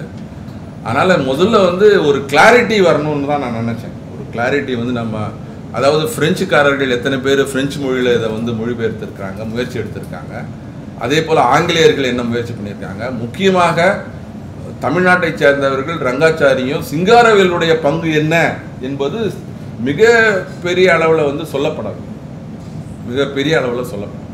அவர் தான் வந்து இந்த ஒரிஜினல் வால்யூம்ஸ் கொண்டு வருவதற்கு மிகப்பெரிய பணியை பங்காற்றியவர் சிங்காரவேல் என்பதை நாம் உணர வேண்டும். இதில் இவர் வந்து துபாஷா இருக்கிறார். துபாஷா இருக்கும்போது இந்த துபாஷ்ன்றதே என்னடான்னா தோ பாஷா, இரு மொழிகளை அறிந்தவர்கள். அவருடைய தந்தை திருவேங்கடம் பிள்ளை. அவர் பெரம்பூரில் இருந்து அவருடைய தாய் மாமன் இங்கே அது கூட இவங்களோட தான் பேசி தெரிஞ்சுக்கிட்டேன் நான். இன்னும் சில புத்தகங்களை வேறு மாதிரியாக கொடுக்கப்பட்டிருந்தது. பிரதர் இன்லா அவர் வந்து இங்கே பிரதர் இன்லா வந்து அவர் பேர் என்ன சொன்னீங்க, நைனியப்ப பிள்ளை. நைனியப்ப பிள்ளை வந்து இங்கே இருக்கிறாரு. அவர் வந்து மிக முக்கியமான பதவியில் இருக்கிறாரு. அது மிச்சமின் துபாஷ். அவர் திருவேங்கடமே வந்து மிக செல்வ செழிப்பாக இருந்தவர் தான். வியாபாரத்தின் மூலமாக செல்வ செழிப்பாக இருந்தவர். இது உரிய நேரத்தில் இங்கே வந்துடுங்க அப்படின்னு சொல்லும்போது இங்கே ஒரு அதாவது அன்றைக்கு இருந்த சூழ்நிலை என்னன்னு கேட்டால், துபாஷனுடைய நிலைமை என்னன்னு கேட்டால், பச்சையப்பா ஈக்குவலாக அவங்க சொன்னாங்க. பச்சையப்பா முதலியார் வந்து காஞ்சிபுரத்தில் இருந்து அவங்க மதர் வந்து 2 குழந்தைகளும் 3 குழந்தைகளும் அவங்களோட வந்து சென்னைக்கு வந்துடுறாங்க. சென்னைக்கு வந்த பிறகு நாராயண பவுனி பிள்ளை என்று அவர் துபாஷ், அவருக்கு தான் அவர் ட்ரெயின் ஆகிறாரு. அப்படி ட்ரெயின் ஆகும்போது அவர் வாழ்ந்ததே வந்து 38 வருஷம் என்பதான். ரொம்ப குறுகிய காலம். அவரும் குறுகிய காலம். ஒன்றும் இல்லாமல் தான் அவர் வந்து சென்னைக்கே வராரு. அதன் பிறகு அவருடைய நிலைமை என்னடான்னா மிலிட்ரி அட்வைசராக இருக்கிறாரு. ஃபல்லர்டன் என்பவர் திப்புக்கு எதிராக அவர் படையெடுத்து செல்லும் பொழுது அவருக்கு சில பாதுகாவலராகவும் வழி சொல்வதற்கும் துபாஷை தேடுறாங்க. ஏற்கனவே மிலிட்ரி டிபார்ட்மெண்ட்டில் இருக்கிறாரு. துபாஷுக்கு அந்த மாதிரி பணிகள் கொடுக்கப்பட்டன. தான் முக்கியமானது. அவங்க ஏன் வந்து மிக பவர்ஃபுல்லாக இருந்தாங்க, ரொம்ப பவர்ஃபுல்லாக இருந்தாங்கன்னா, அவங்கள வந்து அவங்க இல்லாமல் ஆங்கிலேயர்களாக இருந்தாலும் சரி, பிரெஞ்சுக்காரர்களாக இருந்தாலும் சரி, டச்சுக்காரர்களாக இருந்தாலும் சரி, அவங்க வந்து அந்த அந்த நாட்டு மக்களிடையே அவர்கள் வந்து பேசுவதற்கோ அல்லது வர்த்தக பரிமாற்றம் செய்து கொள்வதற்கோ அல்லது இராணுவ தளவாடங்களை எடுத்து செல்வதற்கோ முடியாது. சீனாவில் கூட ஓபியம் ட்ரேட் வரும்போது ஈஸ்ட் இந்தியா கம்பெனி போகும்போது அதுக்கு பேர் வந்து காம்ப்ரிடார். காம்ப்ரிடார்னா கோ பிட்வீன் ஏஜென்ட்னு சொல்கிறோம். அந்த நிலைமையை வந்து நம்ம அங்கே பார்க்குறோம். அதே மாதிரி தான் பனியாஸ்ன்னு சொல்லிட்டு பெங்காலில் பார்க்குறோம். ஆனால் தமிழ்நாட்டை பொறுத்த வரைக்கும் நம்ம பார்க்கும்போது துபாஷ் என்ற ஒரு கல்ச்சர், துபாஷை பற்றி மிகப்பெரிய அளவில் எழுதப்படலை. மேடம் கூட எனக்கு ஒரு புத்தகத்தை அமைச்சிருந்தாங்க. அந்த புத்தகத்தில் வந்து முக்கியமாக சூசன் நீல் உடைய புத்தகம் எனக்கு அமைச்சிருந்தாங்க. அதே மாதிரி Sumathi Ramasamy of Duke university அவங்களும் வந்து துபாஷை பற்றி முதல்ல சுந்தரலிங்கம் எழுதியிருக்காரு. ஆர் சுந்தரலிங்கம் வந்து இதை பற்றி துபாஷினுடைய இதை பற்றி நிறைய விரிவாக நம்ம வந்து அறிந்து கொள்ள வேண்டும் அப்படின்னு சொல்லியிருக்காங்க. அதே போல் Dilip Basu and Peter marshal அவங்க பெங்காலில் இருக்கிறவங்கள பற்றியும் சொல்லியிருக்காங்க துபாஷ். ஏன் அப்படின்னு பார்க்கும்போது இங்கே பர்டிகுலராக பாண்டிச்சேரியில் நைனியப்ப பிள்ளை வந்து மிக ஒரு உயர்ந்த இடத்துக்கு இருக்கிறாரு. அப்போ Herbert maybe D is silent. அப்போது அந்த ஹெர்பர்ட் என்றவருக்கும் நயனப்ப பிள்ளைக்கும் மிக அவர் மேலே ரொம்ப நெருக்கமாக, எப்பவுமே துபாஷ் என்றவர் வந்து ஆளுநர்கள்கிட்ட நெருக்கமாக இருக்கிறவங்க தான். அவர் Herbert was recalled for misappropriation of funds and so he was recalled.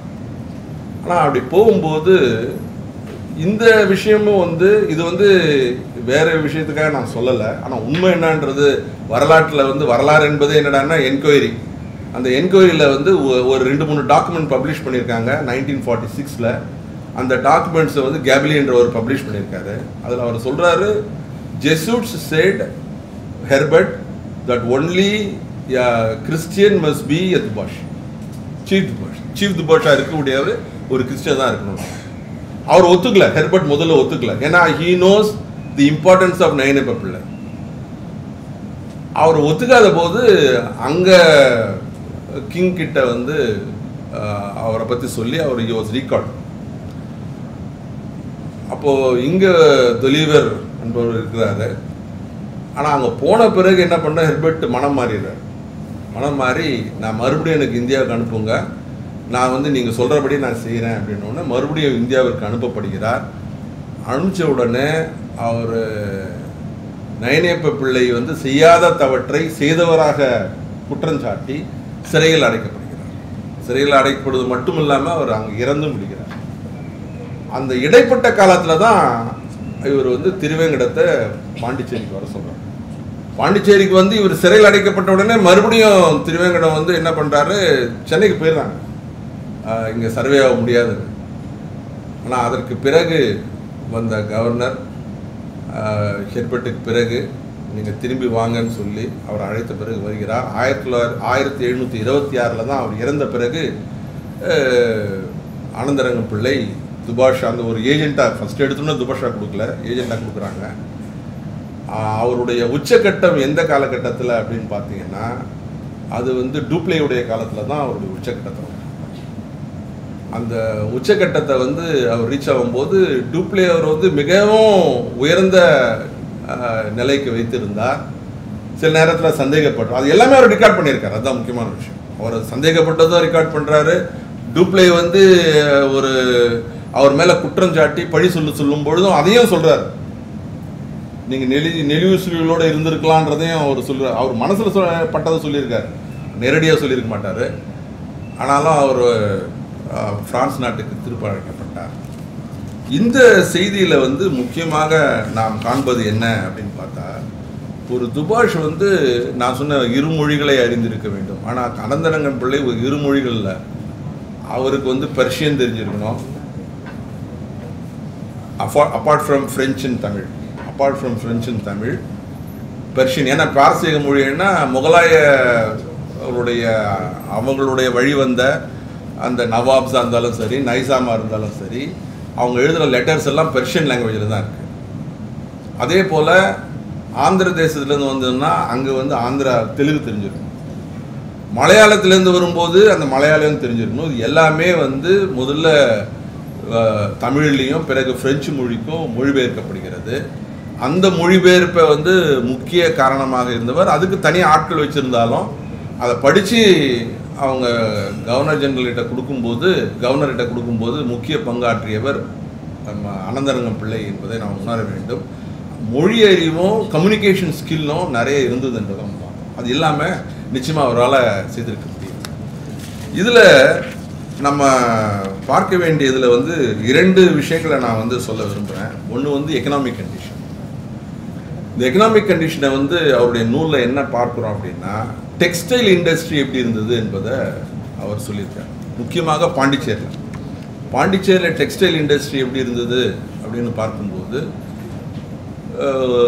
ஐரோப்பிய வணிகமே எதற்காக வரப்பட்டதுன்னா இந்தியாவில் வியாபாரம் செய்வதற்காக. முக்கியமாக அவர்கள் வந்து நெசவு ஆடைகளுக்காக தான் வந்தாங்க. அது இப்போ இல்லை, தொன்று தொட்டே அவ்வாறு தான் இருந்திருக்கு. இந்த பெங்கால் மஸ்லின் கேள்விப்பட்டிருக்கோம். அதே போல் கோரமண்டல் கிளாத்ஸ், அந்த கோரமண்டல் கிளாத்ஸ்க்காக தான் ஆங்கிலேயர்கள் வந்து ஃபோர்ட் செயின்ட் ஜார்ஜில் ஃப்ரான்சிஸ் டே நிறுவுகிறார். அதே போல் இங்கேயும் வந்து பிரெஞ்சுக்காரர்கள் வந்த பிறகு இங்கே இருக்கின்ற அந்த நெசவு ஆடைகளை வந்து வாங்கி அவரோட நாட்டுக்கு, அதுக்கு பேரே வந்து ஃபேக்ட்ரிஸ்ன்னு சொல்கிறாங்க. ஃபேக்ட்ரின்னு என்னன்னா நாட் ப்ரொடியூசிங் சென்டர்ஸ். ஆனால் இவர் வந்து கிடங்குன்னு எழுதுறாரு. அனந்தரங்கம் பிள்ளை எழுதும்போது கிடங்குன்ற வார்த்தையை பயன்படுத்துகிறார். அப்படி சொல்லும் பொழுது பொருட்களை, நெசவு பொருட்களை வாங்கி ஒவ்வொரு நாளும் கப்பல் போயிட்டு இருக்காது. கப்பல் போகிறதுக்கு ஒரு டைம் இருக்கும். அந்த டைம் வரைக்கும் அந்த நெசவு ஆடைகளை வாங்கி அவங்க வைத்திருந்து அதன் பிறகு அதை ஏற்றுமதி செய்கிறாங்க. அவ்வாறு ஏற்றுமதி செய்யும்போது ஒரு கான்ட்ராக்டை உருவாக்குறாங்க. இந்த கான்ட்ராக்டில் என்ன உருவாக்குறாங்கன்னா, முக்கியமாக வில்லியனூர் பகுதியில், பல பகுதிகளில், பாகூர், வில்லியனூர் போன்ற பகுதிகளில் வந்து நெசவாளர்களை, நெசவு செய்பவர்களை அவங்க அங்கே குடியமர்த்துகிறார்கள். அவர்கள் வந்து அவங்க ஃபேமிலியாகவே வந்து குடியமர்றாங்க. முக்கியமாக வில்லியனூரில் வரும்பொழுது அவர்களுக்கு 10 பக்கோடாக்கள் வழங்கப்படுகின்றன. பக்கோடான்றது அன்றைக்கு வந்து 3 ரூபா, 3.5 ரூபா, 3 ரூபான்றது ஒரு சவரன் அப்படின்றது பக்கோடான்றது. அதன் பிறகு ஒரு வீடு வழங்கப்படுகிறது, ஒரு லூம், அது நெசவு செய்கின்ற அந்த லூம். இதை வந்து அமைத்து நீங்கள் செய்ய வேண்டியது ஒரு கான்ட்ராக்ட். உங்களுக்கு இதெல்லாம் நாங்கள் வசதி செய்து தரோம், நீங்கள் வந்து நெசவு ஆடைகளை உற்பத்தி செய்யுங்க, அதை தொடர்ந்து கொடுத்துட்டே இருக்கணும். நீங்கள் வந்து ஒவ்வொரு ஆண்டும் ஒரு 10 பக்கோடா கொடுத்துருக்காங்க. ஒவ்வொரு ஆண்டும் ஒரு பக்கோடா கொடுக்கணும்னா இந்த 10 பக்கோடா முடியறதுக்கு 10 ஆண்டு ஆகும். You got the point. இந்த 10 ஆண்டு ஒரு அன்ரிட்டன் அக்ரிமெண்ட். அது இதை வந்து அதனால் வந்து அவங்களுடைய நிலைமை வந்து பாதிக்க. சில வரலாற்று ஆசிரியர்கள் எக்கானமி சொல்லும் பொழுது இந்த கான்ட்ராக்ட் பேசிஸ்னால அவங்களுடைய பொருளாதாரம் நலிந்து விட்டதுன்னெலாம் கூட எழுதியிருக்காங்க. அப்படி இல்லைன்றத அதன் பிறகு வந்த ஆராய்ச்சியாளர்கள் சொல்லியிருக்காங்க. அவங்க நல்ல நிலையில் தான் இருந்தாங்கன்றத சொல்கிறாங்க. இதில் அவர் சொல்கிற விஷயம் என்ன அப்படின்னு கேட்டால், அவருடைய இதில் வந்து மிக தெளிவாக எந்தெந்த மாதிரி துணி எங்கெங்கே விற்கப்படுகிறது என்பதை புள்ளிவிவரத்தோடு சொல்லியிருக்கார்.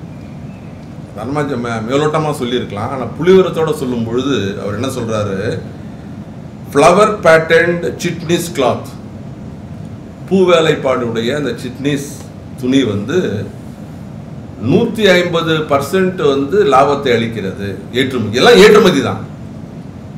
அதே போல் அது முக்கியமாக மணிலா, அதே போல் கோரஸ் துணி, இது வந்து 20% ப்ராஃபிட் தான் கொடுக்குது. நீல நிற ஆடைகள் இது வந்து 50% ப்ராஃபிட் கொடுக்குது. ஆனால் இதில் முக்கியமாக கோரமண்டலில் இருக்கிற அந்த நெசவு செய்த நெசவாடைகளுக்கும் வங்காளத்தில் உருவான நெசவாடைகளுக்கும் நம்ம கம்பேர், சந்தர்நாகூர் பிரெஞ்சுக்காரருடைய பகுதி, சந்தர்நாகூரில் உருவாக்குகின்ற அந்த ஆடைகள் ஏறத்தாழ 90% ப்ராஃபிட்டை ஒட்டுமொத்தமாக அளித்திருக்கிறது என்பதை அவருடைய வால்யூம் 1ல் பல பக்கங்களில் குறிப்பிட்டிருக்கின்றார். இந்த அடிமை முறை என்பது ஆங்கிலேயர்கள் வந்து விரிவாக வைத்திருந்தார்கள். முக்கியமாக அது அட்லாண்டிக் பகுதியில் இருந்தது, ஆனால் இந்திய பெருங்கடல் பகுதியில் அது இல்லை அப்படின்றது ஒரு வரலாற்றாளர் ஆசிரியர்களிடையே சில கணிப்பு. ஆனால் உண்மை அதை வந்து நீங்கள் ரூட்ஸ்ன்ற நாவல் நீங்கள் கூகுள் பண்ணி பார்க்கலாம்.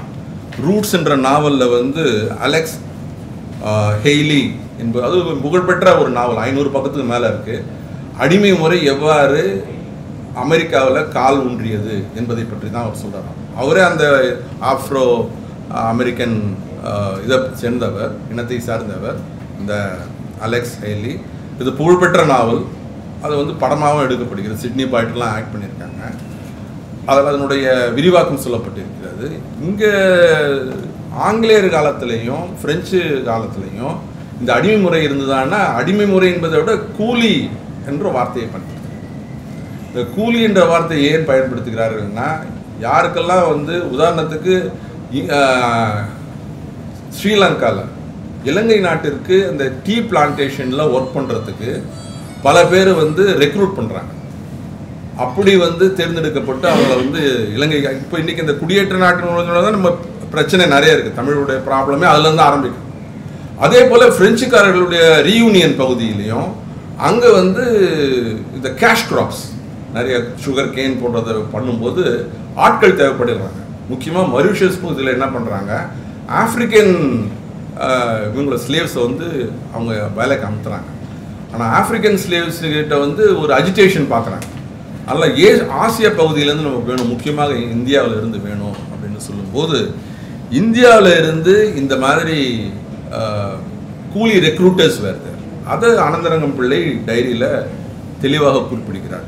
முக்கியமாக ஒருத்தர் வந்து அவர் சொல்லும்போது கார்னெட், அவர் பிரெஞ்ச்மேன், அவர் கீழே ஒர்க் பண்ணவர் வந்து சோதி, அவங்களுக்கு வந்து கூலி ரெக்ரூட்டராக இருந்தவர் வந்து பரமானந்தன். இந்த பரமானந்தன் வந்து கூலி ரெக்ரூட் பண்ணி அவங்கள வந்து இவங்க 2 பேர்கிட்ட ஒப்படைக்கிறாங்க. இவங்கெல்லாம் வந்து ஒரு வீடு, அரியங்குப்பங்கிட்ட ஒரு வீடு இருக்குது, அந்த வீட்டில் வந்து இவங்களை தங்க வைத்து அங்கிருந்து ட்ராங்குபார் தரங்கம்பாடிக்கு அனுப்புகிறாங்க, டேனிஷ் போட்டு. அங்கிருந்து பல பகுதிகளுக்கு அவங்கள வந்து அனுப்பிச்சிடுறாங்க. இதை வந்து இவ்வாறு நடந்தது என்பதை வந்து இன்னொரு நூல் சொல்லுது, Frederick J mark notes, rough notes on trip to reunion. இதில் வந்து இந்த மாதிரி நடந்ததை அவர் தெளிவாக சொல்லியிருக்காரு. முக்கியமாக இங்கே சந்தர் சாஹிப் வந்து படையெடுக்கும் பொழுது பல பேர் தரங்கம்பாடி நாகப்பட்டினத்துக்கு போய் தஞ்சமடைகிறாங்க. அவ்வாறு தஞ்சமடையவர்களை வந்து கூலிகளாக அவங்கள அந்த சேர சொல்லி அவங்கள மறுபடியும் பல நாடுகளுக்கு அனுப்பிச்சதை வந்து இவருடைய டைரியில், இது வந்து மற்ற இடங்களில் வந்து இதை பற்றி பேசப்படவில்லை. அவர் இந்த ஸ்லேவ் ட்ரேடை வந்து இருக்கிறத வந்து அவர் சுட்டி காட்டியிருக்கின்றார் என்பதை வந்து பேசப்படவில்லை என்பதை நாம் அறிய வேண்டும். முக்கியமாக பொலிட்டிக்கல் கண்டிஷனில் வந்து விஜயநகர ரூலுக்கு அப்புறமா, ஏன்னா அந்த பீரியடே அப்படி தான் இருந்தது, ஃப்ளக்ஸாக இருந்தது. அந்த காலகட்டத்தில் 72 பாளையங்கள் இருந்தன என்பதை எல்லா நூல்களும் குறிப்பிட்டிருக்காங்க, கெசட்டியர்லாம் இருக்குது. ஆனால் ஒவ்வொரு பாளையத்தினுடைய பெயரும் யார் ஆண்டார்கள் என்பது அனந்தரங்கம் பிள்ளை டைரியில். அனந்தரங்கம் பிள்ளை டைரியில் இந்த 72 பாளையக்காரர்கள், விஜயநகரத்துக்கு கீழே இருந்தவங்க, இந்த குறுநில மன்னர்கள் யார் யார் என்பதை மிக தெளிவாக குறிப்பிட்டிருக்கின்றார். அப்படின்னா அந்த அவங்கள யார் ஹயரார்க்கியும் சொல்கிறார். ஹயரார்க்கியில் வந்து திருச்சிராப்பள்ளியில் இருக்கவங்க யார், தஞ்சாவூரில் இருக்கவங்க யார், மதுரையில் இருக்கவங்க யார், திருநெல்வேலி பகுதியில் இருக்க மிக தெளிவாக குறிப்பிட்டு இருக்கின்றார். அதை விட ரொம்ப முக்கியம் என்னடான்னா, தி 1761க்கு முன்னாடி, ஏன்னா 1761 தான் வந்து கூட் கேப்சர்டு தேர்டு கர்நாடிக் வாரில் பாண்டிச்சேரி கைப்பற்றப்படுகிறது. அவ்வாறு கைப்பற்றப்படும் பொழுது அதுக்கு முன்னாடி இருந்த பாண்டிச்சேரி எப்படி இருந்தது, அது நிலப்பரப்பு என்ன, அது அர்பன் செட்டில்மெண்ட் என்ன என்பது, ஏன்னா ஃபுல்லாக டெஸ்ட்ராய் பண்ணிடுறாங்க. ஃபுல்லாக டெஸ்ட்ராய் பண்ணுறாங்க. எப்படி டெஸ்ட்ராய் பண்ணுறாங்கன்னு பார்க்கும்போது அவர் வந்து நோய்வாய்ப்பட்டு கிடக்கிறார். நோய்வாய்ப்பட்டு கிடைக்கும்போதே அவர் இறந்து விட்ட பிறகு கூட வந்து குண்டுகள் வந்து அவர் வீட்டு மேலே விழுது. அதான் அந்த நூலில் சொல்லப்படுகிறது. குண்டு வந்து விழுந்துடுச்சு, அவங்க ஒரு இடத்துல விழுந்து அங்கே பற்றி எரிகின்றதையும் குறிப்பிட்டு இருக்கின்றார்கள். அந்த மாதிரி சுச்சுவேஷனில் அந்த முழுதுமாக அந்த நிலப்பரப்பே உருமாறி போகிறது அந்த போரின் போது. ஆனால் இவருடைய குறிப்புகளையும் ஜீன் டெலோஷ் அவருடைய குறிப்புகளையும் அவர் மேப் போட்டிருக்கார். அந்த மேப்பை நம்ம ஒப்பிட்டு பார்க்கும் பொழுது 1761க்கு முன் பாண்டிச்சேரி இருந்த அந்த அர்பன் செட்டில்மெண்ட்டை நம்மால் உருவாக்க முடியும். இதுக்கு கொராபரேட்டிவ் எவிடன்ஸாக இருக்கிறது யாருன்னு பார்த்தீங்கன்னா அனந்தரங்கம் பிள்ளையுடைய டைரி மட்டும்தான். அவருடைய டைரியை பற்றி சீனிவாசாச்சாரி, அவர் சீனிவாசாச்சாரி புத்தகம் எழுதி, அந்த புத்தகம் இங்கே இருக்குது. அவர் தொடர்ந்தும் கட்டுரைகள் எழுதியிருக்கிறார். அவர் இந்த டைரியை பற்றி சொல்லும்போது வேர்ல்டு ஃபேமஸ் டைரிஸ்ட், இங்கிலீஷ் டைரிஸ்ட் சாமுவல் பெப்ஸ், அதே போல் சார்ல்ஸ் கிரிவில், இவங்க 2 பேரையும் ஒப்பிட்டு சொல்கிறாரு.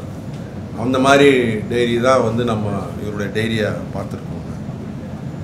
அதில் முக்கியமாக அனந்தரங்கம் பிள்ளை வந்து ஆங்கிலேயர்கள் பாண்டிச்சேரியை கைப்பற்றும் பொழுது பல பேர் இங்கேருந்து எக்ஸோடஸ், இங்கேருந்து போயிடுறாங்க, அவங்க வீட்டெல்லாம் காலி பண்ணிட்டு போயிடுறாங்க. இவங்களுக்குமே அவங்க வீட்டில் இருக்கிறவங்களுக்கு என்ன சொல்கிறாங்கன்னா, இந்த இடத்த விட்டு போயிடுங்கன்னு தான் சொல்கிறாங்க. சொல்லும்போது அனந்தரங்கம் பிள்ளை சொல்கிறார். அவருடைய அந்த இது வந்து அப்படியே ரெக்கார்டு அவர் டைரியிலே இருக்கு. இன்றைக்கு இந்த கம்பெனி ஆட்சி கவிழுகின்ற இந்த நேரத்தில் 50 ஆண்டுகளாக நான் கம்பெனியினுடைய உப்பை தின்று வளர்ந்தவன், அவர்களுக்காக ஊழியம் பார்த்தவன். என்னுடைய உடம்புல என்னுடைய இரத்த நாளங்களில் அந்த கம்பெனியினுடைய ரத்தம் தான் ஓடுகிறது. அதனால் நான் இங்கேயே தான் இருப்பேன்.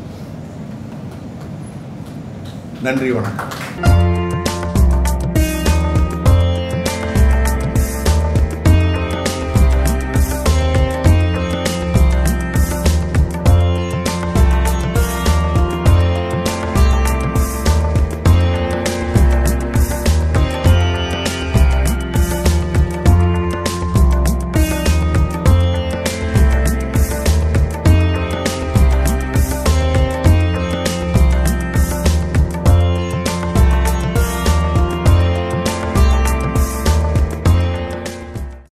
இந்த இனிய நண்பகல் பொழுதில் உங்கள் அனைவரையும் சந்திப்பதில் மிகுந்த மகிழ்ச்சி. நிகழ்ச்சிக்கு தலைமையேற்ற பாராட்டுதலுக்குரிய துணைவேந்தர் பேராசிரியர் குர்மீத் சிங் அவர்களுக்கும், சிறப்புரை வழங்கிய மேலாள் துணைவேந்தர் ராஜேந்திரன் ஐயா அவர்களுக்கும், அறிமுக உரையை வழங்கிய குல முதன்மையர் பேராசிரியர் சந்திரிகா அம்மா அவர்களுக்கும், இந்த நிகழ்ச்சியில் வாழ்த்துரை வழங்கிய அறக்கட்டளையின் நிறுவனர் ஆஷா ஆனந்தரங்க ரவிச்சந்தர் அவர்களுக்கும், வரவேற்புரை வழங்கிய அன்பிற்கினிய பேராசிரியர் ரவிக்குமார் அவர்களுக்கும், இந்த நிகழ்ச்சியில் நூலை வெளியிட்டு சிறப்பு சேர்த்திருக்கிற தோழர் தமிழ் மணி அவர்களுக்கும், ஆய்வறிஞர் வெளியூர் வெங்கடேசன் ஐயா அவர்களுக்கும், வருகை புரிந்திருக்கிற பேராசிரியர் பெருமக்களுக்கும், மாணவர்களுக்கும், ஆய்வாளர்களுக்கும் என்னுடைய அன்பான வணக்கத்தை சொல்லி என்னுடைய நூல் அறிமுக உரையை தொடங்க இருக்கிறேன். பொதுவாக எனக்கு ஒரு ராசி உண்டு. 1 மணிக்கு தான் என்னை பேச விடுவாங்க. ஆனால் நல்ல வேலையாக அது நண்பகல் 1 மணியாக இருக்குது. அது வரைக்கும் சந்தோஷம். எப்போவுமே எனக்கு 1 மணி 1:30 மணிக்கு தான் எனக்கு பேச வாய்ப்பு கிடைக்கும். இன்றைக்கும் அது தவறாமல் நடந்தது. ஆனால் எல்லாருக்கும் ஒரு நம்பிக்கை, எப்படியும் பசி இருந்தாலும் பேராசிரியர் பேசி கொஞ்ச நேரம் சமாளிப்பாருங்கிற நம்பிக்கையில் என்னை பேச அழைக்கிறார். அந்த நம்பிக்கையை நான் கெடுக்காமல் இருக்க வேண்டும் என்பதுதான் என்னுடைய ஆசை. பாராட்டுதலுக்குரிய மேலாள் துணைவேந்தர் அவர்கள் ஆனந்தரங்க பிள்ளை நாட்குறிப்பினுடைய வெளியிலேயும் உள்ளேயும் இருந்து பல்வேறு நுட்பமான தகவல்களை பதிவு செய்தார். குறிப்பாக அந்த நாட்குறிப்பு எப்படி பதிப்பாக்கம் செய்யப்பட்டது, அதில் இருக்கிற சிக்கல்கள் என்னென்ன, உண்மையிலேயே நாம் இன்றைக்கு உலகத்திற்கு தந்திருக்கிற ஆனந்தரங்க நாட்குறிப்பு என்பது ஒரிஜினல் தானா அல்லது ஒப்பேற்றப்பட்டதா என்கிற கேள்விகளை எல்லாம் இங்கே முன்வைத்திருக்கிறது. ஆனந்தரங்களை பொதுவாக எல்லாரும் என்ன சொல்லுவாங்கன்னா துபாஷி என்று சொல்வார்கள். எனக்கு தெரிந்து ஆனந்தரங்களை துபாஷி என்று சொல்லுவது பொருத்தமில்லை என்று நான் நினைப்பேன். அவர் உண்மையில் துபாஷி இல்லை. துபாஷி என்கிற பதவியில் இருந்தார். ஆனால் உண்மையில் அவர் ஒரு சகலகலா வல்லுநர். அவருக்கு வணிகம் தெரியும், அரசியல் தெரியும், கலை தெரியும், இலக்கியம் தெரியும், மனித சமூகத்தின் மேல் அக்கறை அவருக்கு உண்டு. அது மட்டுமில்லை, உலகத்தின் பல்வேறு மொழிகளை கற்றவர். குறிப்பாக தமிழ், மலையாளம், தெலுங்கு, கன்னடம், பாரசீகம், பிரெஞ்சு, ஆங்கிலம் போன்ற மொழிகளில் ஆழமான புலமையும் பயிற்சியும் உடையவர். ஒரு உயர் நிலையில் இருந்து இன்னைக்கு சொல்லப்போனால் ஒரு வெளியுறவுத்துறை அமைச்சர் அப்படி அவருக்கு என்ன பொறுப்பு இருக்குமோ அந்த பொறுப்பு ஆனந்தரங்கருக்கு இருக்கு. ஆனால் இன்னைக்கு இருக்கிற வெளியுறவுத்துறை அமைச்சர்கள்லாம் அந்த அளவுக்கு விஷயம் இருக்குதான்னு எனக்கு தெரியாது. ஆனால் ஆனந்தரங்கருக்கு இருந்தது. அப்படிப்பட்ட ஆனந்தரங்கர் ஒரு உயர் நிலையில் மேட்டுக்குடி வாழ்க்கை வாழ்ந்து கொண்டிருந்தாலும் சாமானிய மக்கள் மேலே எந்த அளவுக்கு அன்பும் அக்கறையும் கொண்டிருந்தார் என்பதற்கு நம்முடைய பேராசிரியர் ரவிக்குமார் ஒரு உதாரணம் சொன்னார். ரொம்ப மகிழ்ச்சியாக இருக்கிற நேரத்தில் நம்முடைய டூப்ளே அவர்கள் ஆனந்தரங்கத்தில் கேட்கிறார், உங்களுக்கு என்ன வேணும் என்று கேட்கிற போது நாம தான் என்ன கேட்டுப்போன்னு உங்களுக்கு தெரியும், இந்த வில்லியனூரை கொடுத்துருங்க, இதெல்லாம் மதவெளி பற்ற நான் வச்சுக்கிறேன் அப்படித்தான் நாம கேட்போம். ஆனால் அவர் அதை கேட்கவில்லை. அவரு நுட்பமா ஒன்று கேட்டார், வெத்தலை விலை ரொம்ப ஏறி போயிருக்கு, மக்கள் ரொம்ப கஷ்டப்படுறாங்க, நீங்க நினைச்சா அந்த வெத்தலை விலையை குறைக்கலாம், அது கொஞ்சம் குறைங்கல அப்படின்னு கேட்டார். அப்போ டூப்ளேஸ் கேட்டார், இது என்ன நீங்க கோரிக்கையே சரியில்லையே, உங்களுக்கு என்ன வேணும்னு, எங்களுக்கு எல்லாம் பகவான் கொடுப்பார், நீங்க மக்களுக்கு கொடுங்க அப்படின்னு சொன்னார். இந்த பண்பு, இந்த அடக்கம், இந்த அக்கறை என்பது ஆனந்தரங்கருடைய ஒரு தனித்த பண்பு. அந்த பண்பு அவர் பரம்பரையில் தொடர்ந்து வந்தது. அதற்கு கண்கண்ட உதாரணம் ஆனந்தரங்க ரவிச்சந்திரன். நான் பல காலம் அவரோடு நெருங்கி பழகியிருக்கிறேன். நானும் அவரெல்லாம் இணைந்து பல இலக்கிய அமைப்புகளை நடத்திய பழக்கம் உள்ளது. அம்மா அவர்கள் வந்திருக்கிறார்கள், அவருக்கு தெரியும். அந்த ஆனந்தரங்க ரவிச்சந்திரனுக்கு என்ன சமூகத்தின் மேல் அக்கறை இருந்ததோ அதே அக்கறை இம்மியும் குறையாமல் ரவிச்சந்திரத்தில் இருந்தது. அதை நான் நினைத்து பார்க்கிறேன், என்னுடைய நெஞ்சம் கலக்கிறேன். அவருடைய அறக்கட்டளையில் இந்த 2 அரிய நூல்களை அறிமுகம் செய்யக்கூடிய வாய்ப்பு எனக்கு கிடைத்திருக்கிறது. ஒன்று ஆனந்தரங்க விஜய சம்பு. இந்த சம்பு என்பது ஒரு வடமொழியினுடைய ஒரு காப்பிய வகை. மற்றொன்று ஆனந்தரங்க நாட்குறிப்பு, ஒரு வரலாற்று புதையல் என்கிற பேராசிரியர் ரவிக்குமார் அவர்கள் தொகுத்திருக்கிற ஒரு நூல். முதலில் சம்புவை பற்றி குறிப்பிட வேண்டும் என்று சொன்னால், நான் ஆனந்தரங்கரை பற்றி ஒரு செய்தியை பதிவு செய்கிறேன். ஆனந்தரங்களுடைய நாட்குறிப்பை எடுத்து வைத்துக் கொண்டு பேச வேண்டும் என்றால் ஒவ்வொருவருக்கும் குறைஞ்சது 10 அல்லது 18 வருஷம் தேவை. 18 வருஷம், அவ்வளவு நாள். 25 வருஷம் அவர் எழுதினது, 25 வருஷத்துல கூட நம்ம பேசி முடிக்க முடியாது. அப்படிப்பட்ட நுட்பமான பதிவுகளை செய்யக்கூடிய அவர் தனக்கு ஏற்பட்ட அனுபவங்களை மட்டுமல்ல, அன்றைக்கு சமூகத்தில் என்ன நடக்கிறது, அன்றைக்கு அதிகார மட்டத்தில் என்ன நடக்கிறது, அடித்தட்டு மக்களுடைய வாழ்க்கையில் என்ன நடக்கிறது என்பதையெல்லாம் பதிவு செய்கிறார். அவருடைய அந்த பதிவிலிருந்து ஒரு பகுதியை நான் மாணவர்களுக்கு சுட்டி காட்ட விரும்புகிறேன். ஏன்னா ரொம்ப பேர் என்ன நினைப்பீங்கன்னா, ஆனந்தரங்களுடைய நாட்குறிப்பு படிக்கவே முடியாது, ரொம்ப கஷ்டமாக இருக்கும், ரொம்ப ட்ரையாக இருக்கும். ரொம்ப பேர் அப்படி தான் நினச்சிக்கிட்டு அந்த பக்கமே போகிறதில்லை. ஆனால் உண்மையிலே அது போர் அடிக்கிற விஷயம் இல்லை, ரொம்ப சுவாரஸ்யமான ஒரு பொக்கிஷம். நான் ஒரு பகுதியை படிக்கிறேன் பாருங்க. ஆங்கிலேயர்கள் பிரான்ஸ் அரசின் மேலே போர் தொடுத்து பாண்டிச்சேரி மேலே குண்டு மழை பொழிகிறார். தொடர்ந்து குண்டு விழுந்து கொண்டே இருக்கிறது. அப்போ ஆனந்தரங்கள் அந்த நிகழ்ச்சியை வர்ணித்து எழுதுகிறார்.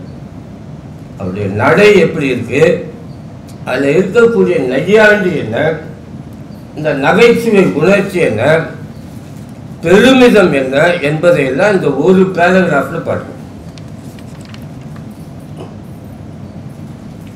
மற்றபடி இங்கிலீஷ்காரன் போட்ட தீ குடுக்கைகள், அந்த பீரங்கி குண்டுக்கு அவர் வச்சிருக்கிற பேர் தீ குடுக்கை. தீக்குழுக்கைகள் எல்லாம் 40க்கும் உண்டு. ஒரு 40 கிட்ட ஊர்ந்திருக்கும். அது இப்படி சகல ஜலங்களும் அவஸ்தைப்பட்டார்கள்.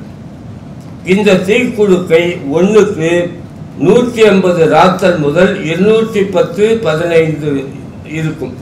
அதான் அதனுடைய குண்டுடைய வெயிட் என்னன்னு சொல்றாரு. அது வரும்போது ஒரு சோதி போல புறப்படுகிற வேடிக்கையும், இந்த குண்டு பீரங்கிலிருந்து வரப்போது ஒரு பெரிய ஜோதி பிழம்பு மாதிரி வருது. அப்பாலே மெல்ல அசைந்து கொண்டு அப்பாலே விழுந்தவுடன் வெடிக்கிற வேடிக்கை பார்ப்பதற்கு வேடிக்கையாகத்தான் இருந்தது. சண்டை நடக்குது, குண்டு விழுது. அதை என்ன சொல்றாரு, அந்த பீரங்கிலிருந்து வெளியே வரப்போது அப்படியே ஜோதி மாதிரி வந்து அப்படியே வந்து விழுறது ரொம்ப ஜாலியா இருக்கு. யாருக்கு? மக்களுக்கு. ஒரு மனுஷருக்கும் சேதமில்லை, ஒருத்தருக்கும் காயம்படவில்லை. இன்றைய தினம் ராத்திரி இப்படி நடந்தேறி போனது. இன்னைக்கு ராத்திரி அப்படி நடந்தது. தீக்குழுக்கையினுடைய மகத்துவம், அதனுடைய சப்தமானது இந்த மட்டுக்கும் அது ஒருத்தருக்கும் தெரியாது. இதுவரைக்கும் பாண்டிச்சேரியில் யாருக்கும் பீரங்கி குண்டு எப்படி வெடிக்கும், அது எப்படி இருக்கும் யாருக்கும் தெரியாது. இன்றைய தினம் சிறு பெண்கள், பிள்ளைகள், சமஸ்தான பேருக்கும் தெரிய வந்தது. இன்னைக்கு எல்லாருக்கும் தெரிஞ்சு போச்சு. தீக்குளிக்கை பயம், சிறிது பேருக்கு பயம், அரைவாசி தீர்ந்தது. அந்த பீரங்கி குண்டு உழுன்னு இந்த பயம் இருந்தது பாருங்க, அது சரியா போச்சு. சுட்டதும் ஒரு சப்தம், அது பீரங்கி உள்ளேருந்து வெளியே வந்தப்போ ஒரு சப்தம், புறப்படும் போது ஒரு சூரியன் தோன்றுகின்றார் போல வருகிறது. ஒரு சூரியனை மாதிரி வருது. வெகு சப்தத்துடன் வருகிறது மட்டும் இல்லாமல் வெகு தொந்தி உள்ளவன் நடக்க மாட்டாமல் மெல்ல வருவானே, அப்படி வருகிறபடியால் பெரிய தொந்தி தொப்பையோடு இருக்கிறவன் எப்படி வருவானோ அது மாதிரி இந்த பீரங்கி குண்டு புறப்பட சத்தம் கேட்டுச்சு. புறப்படுது. ஆனால் புறத்து வந்து விடுமான்னு பார்த்தா பார்த்துக்கிட்டே இருக்கிறான், வந்துக்கிட்டே இருக்குது, வந்து உழுந்த பாடு இல்லை. அப்படி வருகிறபடியால் சமீபத்தில் வருகிற போது மனுஷர் தப்பித்து கொள்ள விலகி போகலாம் என்று வெகு பேருக்கும் தைரியம் உண்டாகிவிட்டது. அதனால் தீக்குழுக்கை என்றால் அதை சட்டை பண்ணி அது வருகிறதா போகிறதா என்று கேட்கறதுக்கு கூட ஆள் இல்லாமல் விட்டுவிட்டார்கள். அதனால ஒரு பயம் தான். வெடிகுண்டு வெடிக்குதா, பீரங்கி வருதா, வரட்டும், அதை பற்றி கவலைப்படுறதுக்கே ஆள் இல்லாமல் போயிட்டாங்க. இப்படி நடந்ததை பார்த்தும் கேள்விப்பட்டும் சுருக்கமாக எழுதியிருக்கிறேன். இதை நானும் பார்த்திருக்கிறேன், கேள்விப்பட்டும் எழுதியிருக்கிறேன். ஆனால் முடிக்கிறார் பாருங்க, அதான் ரொம்ப முக்கியம். ஆனால் இன்றைய தினம் பயந்தவர்களுக்கு உள்ளே வெள்ளைக்காரத்திகளுக்கு நம்முடைய தமிழர்கள் வெகு தைரியவான்கள் என்று 100 தரம் சொல்லலாம். பீரங்கினா பயந்து சாவரான வெள்ளக்காரன், அவனுக்கு தமிழன் 100 மடங்கு தேவலாம். ஏன்னா இவருக்கு இருக்கிற தைரியம் கூட அவனுக்கு இல்லை. அப்போ ஒரு பீரங்கி குண்டு வருகிறது, அந்த சம்பவத்தை தான் விவரிக்கிறார். அப்படி விவரிக்கிற போது ஒரு தொந்தியும் தொப்பையும் உள்ளவன் எப்படி வருவானோ அது போல இந்த பீரங்கி ஆடி அசைந்து வருகிறது. குண்டு வந்த போது கிட்ட உழப்பட நம்ம இப்படி வந்துடான், அது கீழே விழுந்தது. இப்படி ஒருத்தவனுக்காவது அடிபட்டுதானா, ஒருத்தவனுக்கு அடிப்படலை, காயம்படல, சாவலை. எல்லாருக்கும் இருந்த பயம் போயிடுச்சு. பீரங்கி வெடிக்கும் குண்டு விழுங்கிற பயம் போய் எல்லாம் சந்தோஷமா இருக்கிறாங்க. ஒரு வேடிக்கை பார்க்குற மாதிரி அவங்களுக்கு இன்னொரு தீபாவளி மாதிரி இருக்கு என்று ஆனந்தரங்கன் பதிவு செய்கிறார் என்றால், ஒரு பெரிய அரசு அதிகாரி எப்படி ஒரு சாதாரண மக்கள் வழக்கில் மக்களுடைய மனநிலையை புரிந்து அவர்களுடைய வாழ்வியலோடு இணைந்து செய்திகளை பதிவு செய்கிறார் என்பதற்கு இந்த ஒரு பகுதி உங்களுக்கு சான்றுக்கு தரும். இப்போ இதுலேருந்து நீங்கள் நினைக்கலாம், ஆனந்தரங்க பிள்ளை நாள் குறிப்பு படிக்கலாம் போல இருக்கேன், நல்லா இருக்கேன், சுவாரஸ்யமாக இருக்கேன்னு நீங்கள் இப்படி எழுதுகிறார். இவர்தான் சில சந்தர்ப்பங்களில் உள்ளே ஒரு ஊசியை நுழைப்பார். எழுத்துக்குள்ளேயே ஒரு ஊசி உள்ள நுழையும். அந்த ஊசி வெளிமுண்டை விட மோசமாக இருக்கும். நுழைக்கிறது தான் ஊசி, ஆனால் உள்ளே அது வைக்கிற விஷம் இருக்க ரொம்ப ஆபத்தானது. அப்படியே எழுதுவேன். அதுக்கு ஒரு உதாரணம் சொல்கிறேன். ஒரு வீட்டில் கல்யாணம் நடக்குது. கல்யாணத்துக்கு டூப்ளேஸ் வராது, அவருடைய டூப்ளேவும் அவருடைய மதாமும் வராங்க. டூப்ளே எவ்வளோ முக்கியமோ அதே அளவுக்கு முக்கியம் அவங்க மதம். ஏன்னா டூப்ளேவை ஒழிச்சு கட்டினதில் முக்கியமான ஆள் அவங்க வீட்டுக்கார மதம். டூப்ளே மட்டும் இல்லை, பிரெஞ்சு அரசாங்கத்தையே ஒழிச்சு கட்டின முதல் ஆள் டூப்ளேஸுடைய மதம் தான். இல்லை என்றால் ஆங்கிலேயர்களை வீழ்த்தி என்றைக்கோ இந்தியாவை பிரெஞ்சு இந்தியாவாக மாற்றி இருப்பார் நம்முடைய டூப்ளேவும் ஆனந்தரங்கனும்.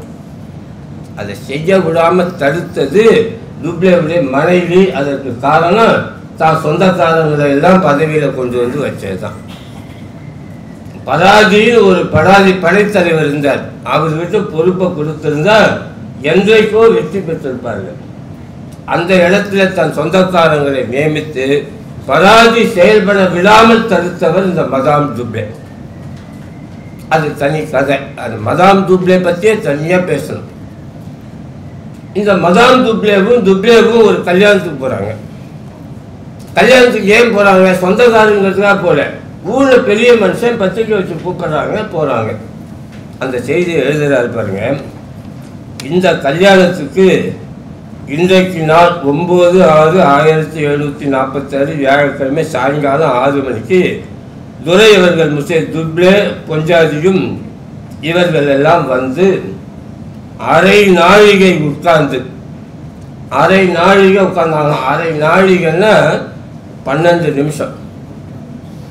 அரை நாழிகை உட்கார்ந்து பிறகு எழுந்திருந்து வீட்டுக்குள்ளே முதல் கட்டில் போய் மாப்பிள்ளையும் பெண்ணையும் பார்த்துவிட்டு மறுபடியும் பந்தலில் வந்து உட்கார்ந்து மேசையில் தித்திப்பு சாப்பிட்டு அரை நாழிகை இருந்து பிற்பாடு புறப்பட்டு போய்விட்டார். கல்யாணத்துக்கு வந்தாங்க, பந்தலில் உட்கார்ந்தாங்க, அரை நாழிகை உட்கார்ந்தாங்க, உள்ளே போனாங்க, பொண்ணு மாப்பிள்ளையை பார்த்தாங்க, திரும்பி வந்தாங்க, ஒரு அரை நாழிகை உட்கார்ந்தாங்க, ஸ்வீட் சாப்பிட்டாங்க, போயிட்டாங்க. இது என்ன சார் பெரிய செய்தி? இது இல்லை பெரிய செய்தி. அப்புறம் எழுதுறாரு பாருங்க.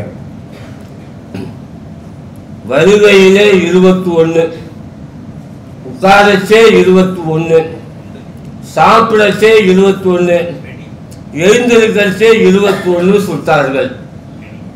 அது என்னன்னா, அவர் வரும்போது 21 குண்டு, உட்காரும்போது 21 குண்டு, சாப்பிடும்போது 21 குண்டு, எழுந்து போகும்போது 21 குண்டு. ஆக 84 குண்டு இவர் வந்து போனதுக்கு செலவு. இப்போ போட்டாங்க. இது என்ன பந்தா? வெற்றி பந்தா. கல்யாணத்துக்கு வந்துட்டு சாப்பிட்டு போக வேண்டியதானே.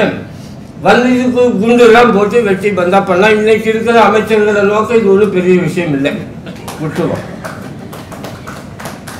அதை இன்னொரு நுட்பத்தை வைக்கிறார். துரை அவர்கள் வந்தபடியினாலே வெகுமான பணம் துரை அவர்களுக்கு 1000, மதாமுக்கு 100 அந்தரங்கத்தில் கொடுத்து விட்டு பந்தலில் பாக்கு வெத்தலை பன்னீர் புஷ்பம் மாத்திரம் கொடுத்தார்கள். பந்தல்ல வச்சு வந்த விஐபிக்கு வெத்தலை பாக்கு பன்னீர் புஷ்பம் கொடுத்தாங்க. ஆனால் ரூமுக்கு கூட்டுன்னு போய் டூப்ளேக்கு 1000, மதாம் டூப்ளேக்கு 500 பரிசு கொடுத்து அனுப்புகிறாங்க. இது எப்படி இருக்குன்னா, ஜவுளி கடை திறக்க நடிகை வந்தால் பணம் கொடுக்குறாங்கல்ல, அது மாதிரி. இந்த பொழப்பு தேவையா இந்த கவர்னருக்கு? கல்யாணத்துக்கு வந்தவர் பரிசு கொடுக்க மாட்டார், இவர் வந்ததுக்கு 1000 பணம் தரணும். இப்படி அதிகார வர்க்கம் கிடைத்த வரைக்கும் மக்களிடத்தில் சுரண்டுவதை ஒரு வேலையாக செய்து கொண்டிருந்தது என்பதை மிக நுட்பமாக பதிவு செய்கிறார் ஆனந்தரங்கன். அதுதான் ரொம்ப முக்கியம். அதிகார வர்க்கம் என்பது எப்படிப்பட்டது என்பதை விமர்சன பூர்வமாக சொல்லலை. விமர்சனத்தை உங்ககிட்ட விட்டுட்டு அவர் சும்மா ஒரு ஊசியை குத்திட்டு போயிட்டே இருக்கிறார். நீங்க முழுக்க ஆனந்தரங்களுடைய நாட்குறிப்பை படிச்சா இன்னைக்கு ரொம்ப பேர் அரசியல் விமர்சனம் செய்கிறவர்கள் சொல்லுவாங்க, இந்த ஜனநாயகத்தில் தான் சார் இவ்வளவு மோசமாக நடக்குது. இந்த ஊழல் பெருத்து போனதுக்கு காரணமே நம்முடைய டெமோக்ரஸி சிஸ்டம் தான் அப்படின்னு ரொம்ப பேர் சொல்கிறான். இப்படிப்பட்டவன் வரலாற்றை படித்ததே கிடையாது என்பதுதான் உண்மை. உண்மையில் இன்றைய ஊழலை விட பல மடங்கு ஊழல் ஆங்கிலேயர் பிரெஞ்சுக்காரருடைய ஆட்சியில் நடந்தது என்பதோடு மட்டுமில்லை, அப்படி ஊழல் நடப்பதற்கான அதிகாரம் அவர்களை அன்றி வாழ்ந்தவர்களுக்கு கொடுக்கப்பட்டது.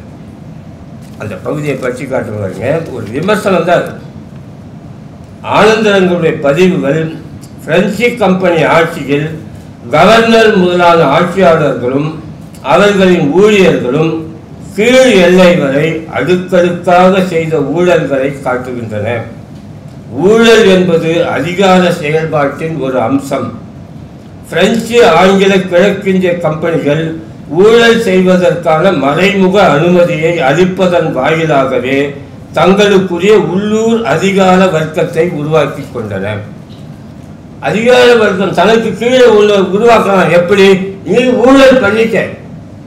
ஊழல் பண்ணிக்கிறதுக்கு உனக்கு அனுமதி கொடுத்துட்டேன். இந்தியாவை சுரண்டிய போது ஒத்துழைத்தவர்களுக்கு அளிக்கப்பட்ட பரிசு தான் ஊழலுக்கான வாய்ப்பு. இதுதான் ஆனந்தரங்கம் பிள்ளை நாட்குறிப்பில் உள்ளே மறைந்திருக்கிற வெடிகுண்டு. அதிகார வர்க்கத்தின் மேலே இருந்து கீழே வரைக்கும் வாய்ப்பு கிடைக்கிற பொழுதெல்லாம் ஊழல் செய்வதற்கு, கமிஷன் வாங்கிறதுக்கு. நான் சொன்னா நீங்க ஆச்சரியப்படுவீங்க, பிரெஞ்சினுடைய அத்தனை கவர்னர்களும் கமிஷன் வாங்குகிற புரோக்கர்கள் தான். இந்த வார்த்தை புரோக்கர்ல ஒன்று தப்பான வார்த்தையா நினைக்காதீங்க. தரகு முதலாளிகள், பிரெஞ்சுக்காரனால் அனுப்பப்பட்ட தரகு முதலாளிகள். இந்த வேலையைத்தான் இவர்கள் செய்து கொண்டிருந்தார்கள். அது நீங்க 20ஆம் நூற்றாண்டு வரைக்கும் அது தொடர்ந்தது. இப்படிப்பட்ட ஒரு அரசியல் பார்வை என்பது ஆனந்தரங்களுடைய நாட்குறிப்பின் ஊடாக செயல்படுகிறது. இதையெல்லாம் நாம் பதிவு செய்தல் என்பது மிக மிக அவசியம். இன்றைக்கு 2 நூல்கள் வந்ததாக நான் சொன்னேன். அதில் ரவிக்குமார் அவர்கள் தொகுத்திருக்கிற இந்த நூலில் 11 கட்டுரைகள் இடம்பெற்றிருக்கின்றன. அதில் என்னுடைய கட்டுரை ஒன்றும் வந்திருக்கிறது. ஆனந்தரங்கன் கோவை குறித்து நான் எழுதியிருக்கிறேன். பல கட்டுரைகள், குறிப்பாக பேராசிரியர் சம்பத் அவருடைய கட்டுரை இருக்கிறது, கருணாநிதி அவருடைய கட்டுரை இருக்கிறது, ரவிக்குமாருடைய கட்டுரை இருக்கிறது, நம்முடைய புல முதன்மையருடைய கட்டுரை இருக்கிறது. எல்லா கட்டுரைகளும் மிக நுட்பமான தகவல்களோடு செறிவாக எழுதப்பட்ட கட்டுரைகள். அதை ஒவ்வொன்றை பற்றியும் சொல்லணும்னா எனக்கு ஒரு அரை மணி நேரம் வேணும். ஒரு கட்டுரை இல்லை நான் சொல்ல மாட்டேன். அதாவது பேச சந்தர்ப்பம் கிடைக்காத பயன்படுத்திக்கிட்டு இப்படி எல்லாம் சொல்லிடணும். விட்டீங்கன்னா நான் அவ்வளோ சொல்லுவேன் இவ்வளோ சொல்லுவேன்னு சொல்லிட்டு எதுவுமே சொல்லாமல் போயிடுவேன். அதான் ஒரு டெக்னிக். அப்படி நிறைய பேசுவதற்கு இடம் இருக்கிற ஒரு தொகுப்பு அது. இங்கே நிறைய விற்பனைக்கு அது கிடைக்கும் என்று நினைக்கிறேன். அறிமுக நிலையில் ஆனந்தரங்களை புரிந்து கொள்ள வேண்டும் என்று நினைக்கிறவர்கள் அவர்களுக்கு ஒரு கையேடாக இந்த நூல் நிச்சயமாக அமையும் என்று நான் நம்புகிறேன். அந்த வகையில் அந்த நூலை தொகுத்த பேராசிரியருக்கு என்னுடைய பாராட்டுதல்களை நான் தெரிவித்துக் கொள்கிறேன். இதெல்லாம் மூல காரணம் ஒருத்தர் இருக்கிறார். அவர் தான் நம்ம சிலம்பு நான் செல்வராசு. அவருக்கு ஆனந்தரங்களை பற்றி சாகித்ய அகாடமியில் ஒரு புத்தகம் எழுதுறதுக்கு ஒரு வாய்ப்பு கொடுத்தாங்க. ரொம்ப பேருக்கு இந்த மாதிரி வாய்ப்பு கிடைக்கும். அவங்களே எழுதி அவங்களே சம்பாதிச்சுக்குவாங்க. ஆனால் நம்முடைய சிலம்பு செல்வராசு என்ன பண்ணாரு, அதை பயன்படுத்தி கொண்டு ஆனந்தரங்கள் தொடர்பான இலக்கியங்கள் இதுவரை எதெல்லாம் வந்திருக்கிறது என்பதை வெளி உலகத்துக்கு கொண்டு வந்த சேர்த்த பெருமை நம்முடைய சிலம்பு செல்வராசு. அப்போதுதான் அவர் என்னை அழைத்து, ஆனந்தரங்கர் கோவைன்னு ஒரு புத்தகம் வந்திருக்கு, நீங்கள் அகப்பொருள் இலக்கியத்தில் கொஞ்சம் பிள்ளாடியும் கேள்விப்பட்டிருக்கேன், என்னுடைய ஆய்வேளே காதல் பாடல்கள் தான், அதனால் கோவை இலக்கியத்தை பற்றி நீங்கள் எழுதுங்க என்று என்னிடத்துல அந்த பொறுப்பை ஒப்படைத்தார். அப்போ எழுதின கற்றை தான் இந்த நூலில் இருக்கிற கற்றை. அதே மாதிரி நம்முடைய தமிழ்மணி ஐயா அவர்களை அழைத்து ஆனந்தரங்க விஜய சம்பு குறித்து அதை மொழியாக்கம் செய்யுங்கள் என்று ஆற்றுப்படுத்தியவர் சிலம்பு செல்வராஜ் அவர்கள். அந்த பணியை முழு சிரத்தையோடும் முழு ஈடுபாட்டோடும் ஆழ்ந்த புலமையோடும் நம்முடைய நாமு தமிழ்மணி அவர்கள் ஆனந்தரங்க விஜய சம்பு என்கிற இந்த நூலை தமிழிலே மொழிபெயர்த்து தந்திருக்கிறார். இதற்கு முழு முதல் காரணம் சிலம்பு செல்வராஜ் என்றால் இதை செயல்படுத்திய பெருமை நாமு தமிழ்மணி அவர்களை சார்ந்தது. அப்போ தான் ஒரு புத்தகம் எழுதுகிற போது 10 புத்தகங்கள் உருவாவதற்கு வழி செய்ய வேண்டும் என்கிற பேருள்ளம் படைத்தவர் அவர். அதான் அவரை நான் குறிப்பிட்டு சொல்லுகிறேன். பல நூல்களை பல ஆய்வுகளை தூண்டி விடுகிற நல்ல ஒரு மனம் அவருக்கு இருந்தது. அந்த வகையில் தான் இந்த ஆனந்தரங்க விஜய சம்பு வந்திருக்கிறது. இந்த நூலை நான் படித்து பார்க்கிற போது எனக்கு இயல்பா சில குறைகள் உண்டு. எனக்கு இலக்கியம் தெரிகிற அளவுக்கு வரலாறு தெரியாது. வரலாற்று பேராசிரியர் இருக்கிறார். அவர் ஒன்றை படித்த உடனே அதனுடைய தொடர்புடைய அத்தனை செய்திகளும் அவருக்கு நினைவுக்கு வரும். ஆனால் எனக்கு அப்படி இல்லை. எனக்கு ஏதாவது இலக்கியம் இலக்கணம்னா நான் ஞாபகம் வரும். எனவே இந்த சம்புவை நான் படிக்கிற பொழுது இந்த தென் தமிழகத்தின் 17ஆம் நூற்றாண்டின் அரசியல் சிக்கல்கள் அனைத்தும் ஒரு இலக்கிய நூலில் பொதிந்து வைக்கப்பட்டிருக்கிறது என்பது இந்த நூலுக்கு இருக்கிற மிகப்பெரிய சிறப்பு. அதாவது கர்நாடக போர், ஆற்காட்டு போர், அப்புறம் இந்த நாசர் சிங் அவருடைய படுகொலை, இப்படி ஆனந்தரங்க பிள்ளை நாட்குறிப்பில் புலப்படாத பகுதிகளை எல்லாம் வெளிப்படுத்தி காட்டக்கூடிய ஒரு மிக சிறந்த காவியமாக விஜய சம்பு இருந்தது. அப்ப அதை மொழிபெயர்க்கணும்னா அது எவ்வளவு கஷ்டம்னு உங்களுக்கு தெரியும். நல்ல வேளையாக சமஸ்கிருதத்தில் இருந்த சீனிவாச கவி எழுதிய அந்த நூலை நம்முடைய மதிப்புக்குரிய பேராசிரியர், சமஸ்கிருத பேராசிரியர், சென்னை பல்கலைக்கழகத்தின் பேராசிரியர் ராகவன் அவர்கள் அரிதில் முயன்று அந்த நூலை ஆங்கிலத்தில் மொழிபெயர்த்து தந்திருக்கிறார். அவருக்குத்தான் நம்முடைய முதல் வணக்கத்தை நாம் தெரிவிக்க வேண்டும். தலைதாழ்ந்த வணக்கத்தை தெரிவிக்கிறோம். ஏன்னா அந்த காவிய பகுதிகளை எடுத்து காட்டுகிற போது அது வந்து சின்ன சின்ன குறிப்புகளுக்கு கூட உடனே அவர் வரலாற்று நூல்களை எல்லாம் தேடி அதனுடைய கிராஸ் ரெஃபரன்ஸ்ன்னு சொல்லுவாங்க, அதற்கு துணை செய்யக்கூடிய வரலாற்று ஆதாரங்களை, இதற்கு முன்பு வந்த ஆதாரம், இதற்கு பின்னே வந்த ஆதாரம், ஆனந்தரங்க பிள்ளை நாட்குறிப்பில் இருக்கிற ஆதாரம் என்று அனைத்தையும் தொடர்பு படுத்தி அவற்றையெல்லாம் அடிக்குறிப்புகளாக கொடுத்து ஆனந்தரங்க விஜய சம்பு ஒரு வரலாற்று நூல் அல்லது வரலாற்று உண்மைத்தன்மை வாய்ந்த நூல் என்பதை நிரூபிக்கும் வகையில் பல ஆண்டு உழைத்து இந்த வேலையை செய்திருக்கிறார். கிட்டத்தட்ட 10 ஆண்டினுடைய உழைப்பு இந்த ஆங்கில மொழிபெயர்ப்பு. அந்த ஆங்கில மொழிபெயர்ப்பை தமிழில் மொழிபெயர்க்க வேண்டும் என்றால் அதே அளவு தகுதியும் திறமையும் ஆழமான புலமையும் ஆழ்ந்த மதிநுட்பமும் மொழி புலமையும் இருமொழி அறிவும் உள்ளவர்களால் தான் செய்ய முடியும். நாமு தமிழ்மணி அந்த சிறப்புக்கு உரியவர் என்பதனாலே மிக சிறப்பாக அதை மொழிபெயர்த்து செய்திருக்கிறார்.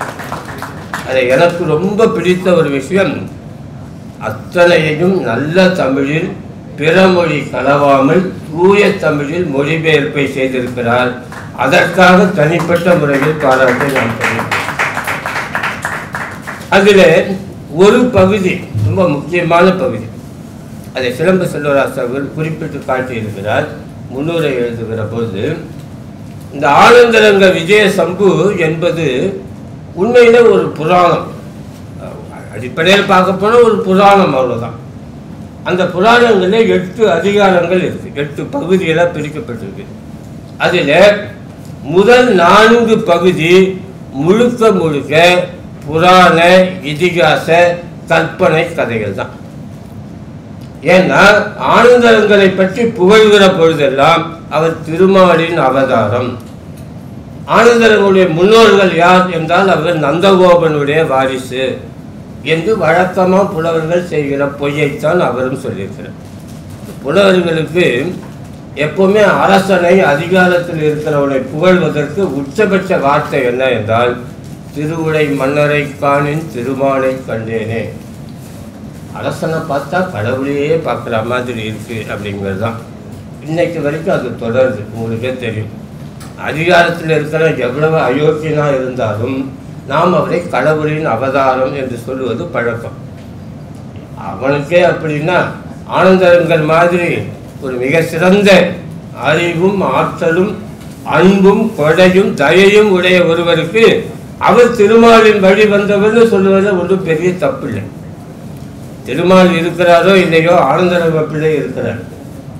எனவே ஆனந்தரங்க பிள்ளையை வைத்து திருமாலுக்கு வேணா பெருமை செய்யலாம், சேர்ந்துட்டு போகட்டும். 4 பகுதி முழுக்க முழுக்க புராண கதை. 5, 6, 7, 8 தான் கதைக்கு வருகிறார். குறிப்பாக 6வது பகுதியும் 7வது பகுதியும் ஆம்பூர் போரை பற்றியும் இந்த நசீர் சிங்கனுடைய படுகொலை குறித்தும் மிக நுணுக்கமான அரசியல் நூலை விட, வரலாற்று நூலை விட ஆழமான புரிதலை ஏற்படுத்துகிறது. 8வது பகுதி இவருடைய பெருமை, புகழ், அவர் பெற்ற பரிசு, அவர் பெற்ற பட்டயங்கள் எல்லாவற்றை பற்றி பேசுகிறது. நான் ஒன்றை சொல்லி நிறைவு செய்ய விரும்புகிறேன். ஆனந்தரங்கர் உச்சத்தில் இருந்த பொழுதே இந்த நூல் தன்னுடைய கன்சல்ட்டை முடித்து கொண்டது. அதாவது அவர் உச்சத்தில் புகழின் உச்சாணி கொம்பில் இருந்த போதோடு கதை முடிந்து விடுகிறது. நல்ல வேலையாக. ஏன்னா ஆனந்தரங்கருடைய கடைசி சில காலங்கள் என்பது மிக மிக சோதனையான காலம். யாருக்கும் அப்படி ஒரு நிலைமை வரவே கூடாது. இந்தியாவே தன் கைப்பிடிக்குள் வைத்திருந்தவர் ஆனந்தரங்கர். சுல்தான்கள் எல்லோரும் இவருடைய விரல் அசைவுக்கும் கண் அசைவுக்கும் கட்டுப்பட்டிருந்தார்கள். நாயக்கருடைய ஆட்சி என்பது ஆனந்தரங்கருடைய உதவி இல்லை என்றால் நடக்காது என்கிற நிலையில் இருந்தது. பிரெஞ்சு ஆட்சியை நிறுவுவதற்கு ஆனந்தரங்கர் துணை இல்லை என்றால் யாராலும் முடியாது என்கிற நிலைமை இருந்தது. அப்படிப்பட்ட சூத்திரதாரியாக, அரசியல் நிபுணத்துவம் உள்ளவராக, எல்லோரும் இலகுவாக பேசி அவர்களை கவரக்கூடியவராக இருந்த ஆனந்தரங்கருடைய கடைசி காலம் மிக மிக சோகமானது. நல்ல வேளையாக இந்த காப்பியத்தில் அவை பதிவு செய்யப்படவில்லை. நீங்கள் நினைத்து பாருங்கள், இவ்வளவு எழுதினார், 4000 பக்கத்துக்கு மேலே 25 ஆண்டு காலம் தொடர்ந்து எழுதிய ஆனந்தரங்கர் குறைஞ்சது 90-95 வருஷம் வாழ்ந்திருப்பார் என்றுதான் பல பேரும் நினைப்பார்கள். உண்மையில் அவர் வாழ்ந்தது 51 ஆண்டுகள் தான் என்பது வரலாற்றில் மிகப்பெரிய சோகம். மிகப்பெரிய ஞானிகள் பல பேர் 51 வயசுல செத்து போயிருக்கிறாங்க. அதில் ஒருவர் வடலூர் அருட்பிரகாச வள்ளலார். 51 வயதிலே இவ்வளவு சாதனை செய்த வள்ளலார் 100 ஆண்டு வாழ்ந்திருந்தார் என்று நாம் யோசிப்போம். கவி சக்கரவர்த்தி என்று இன்றைக்கு புகழப்படுகிற கவிஞர் கண்ணதாசன் வாழ்ந்தது 51 ஆண்டுகள் தான். ஆனந்தரங்கம் பிள்ளை வாழ்ந்ததும் 51 ஆண்டுகள் தான். கடைசி காலம் சோகம் நிறைந்த காலம். அதை இந்த நூல் பதிவு செய்யவில்லை. இந்த நூலினுடைய சிறப்புகளை புரிந்து உணர்ந்து அரும்பாடுபட்டு மொழிபெயர்த்தவருக்கும் இந்த நூலை உருவாக்கிய ராகவன் அவர்களுக்கும் நூலாசிரியர் சீனிவாச கவி அவர்களுக்கும் நெஞ்சார்ந்த வணக்கமும் வாழ்த்தும் நன்றியும்.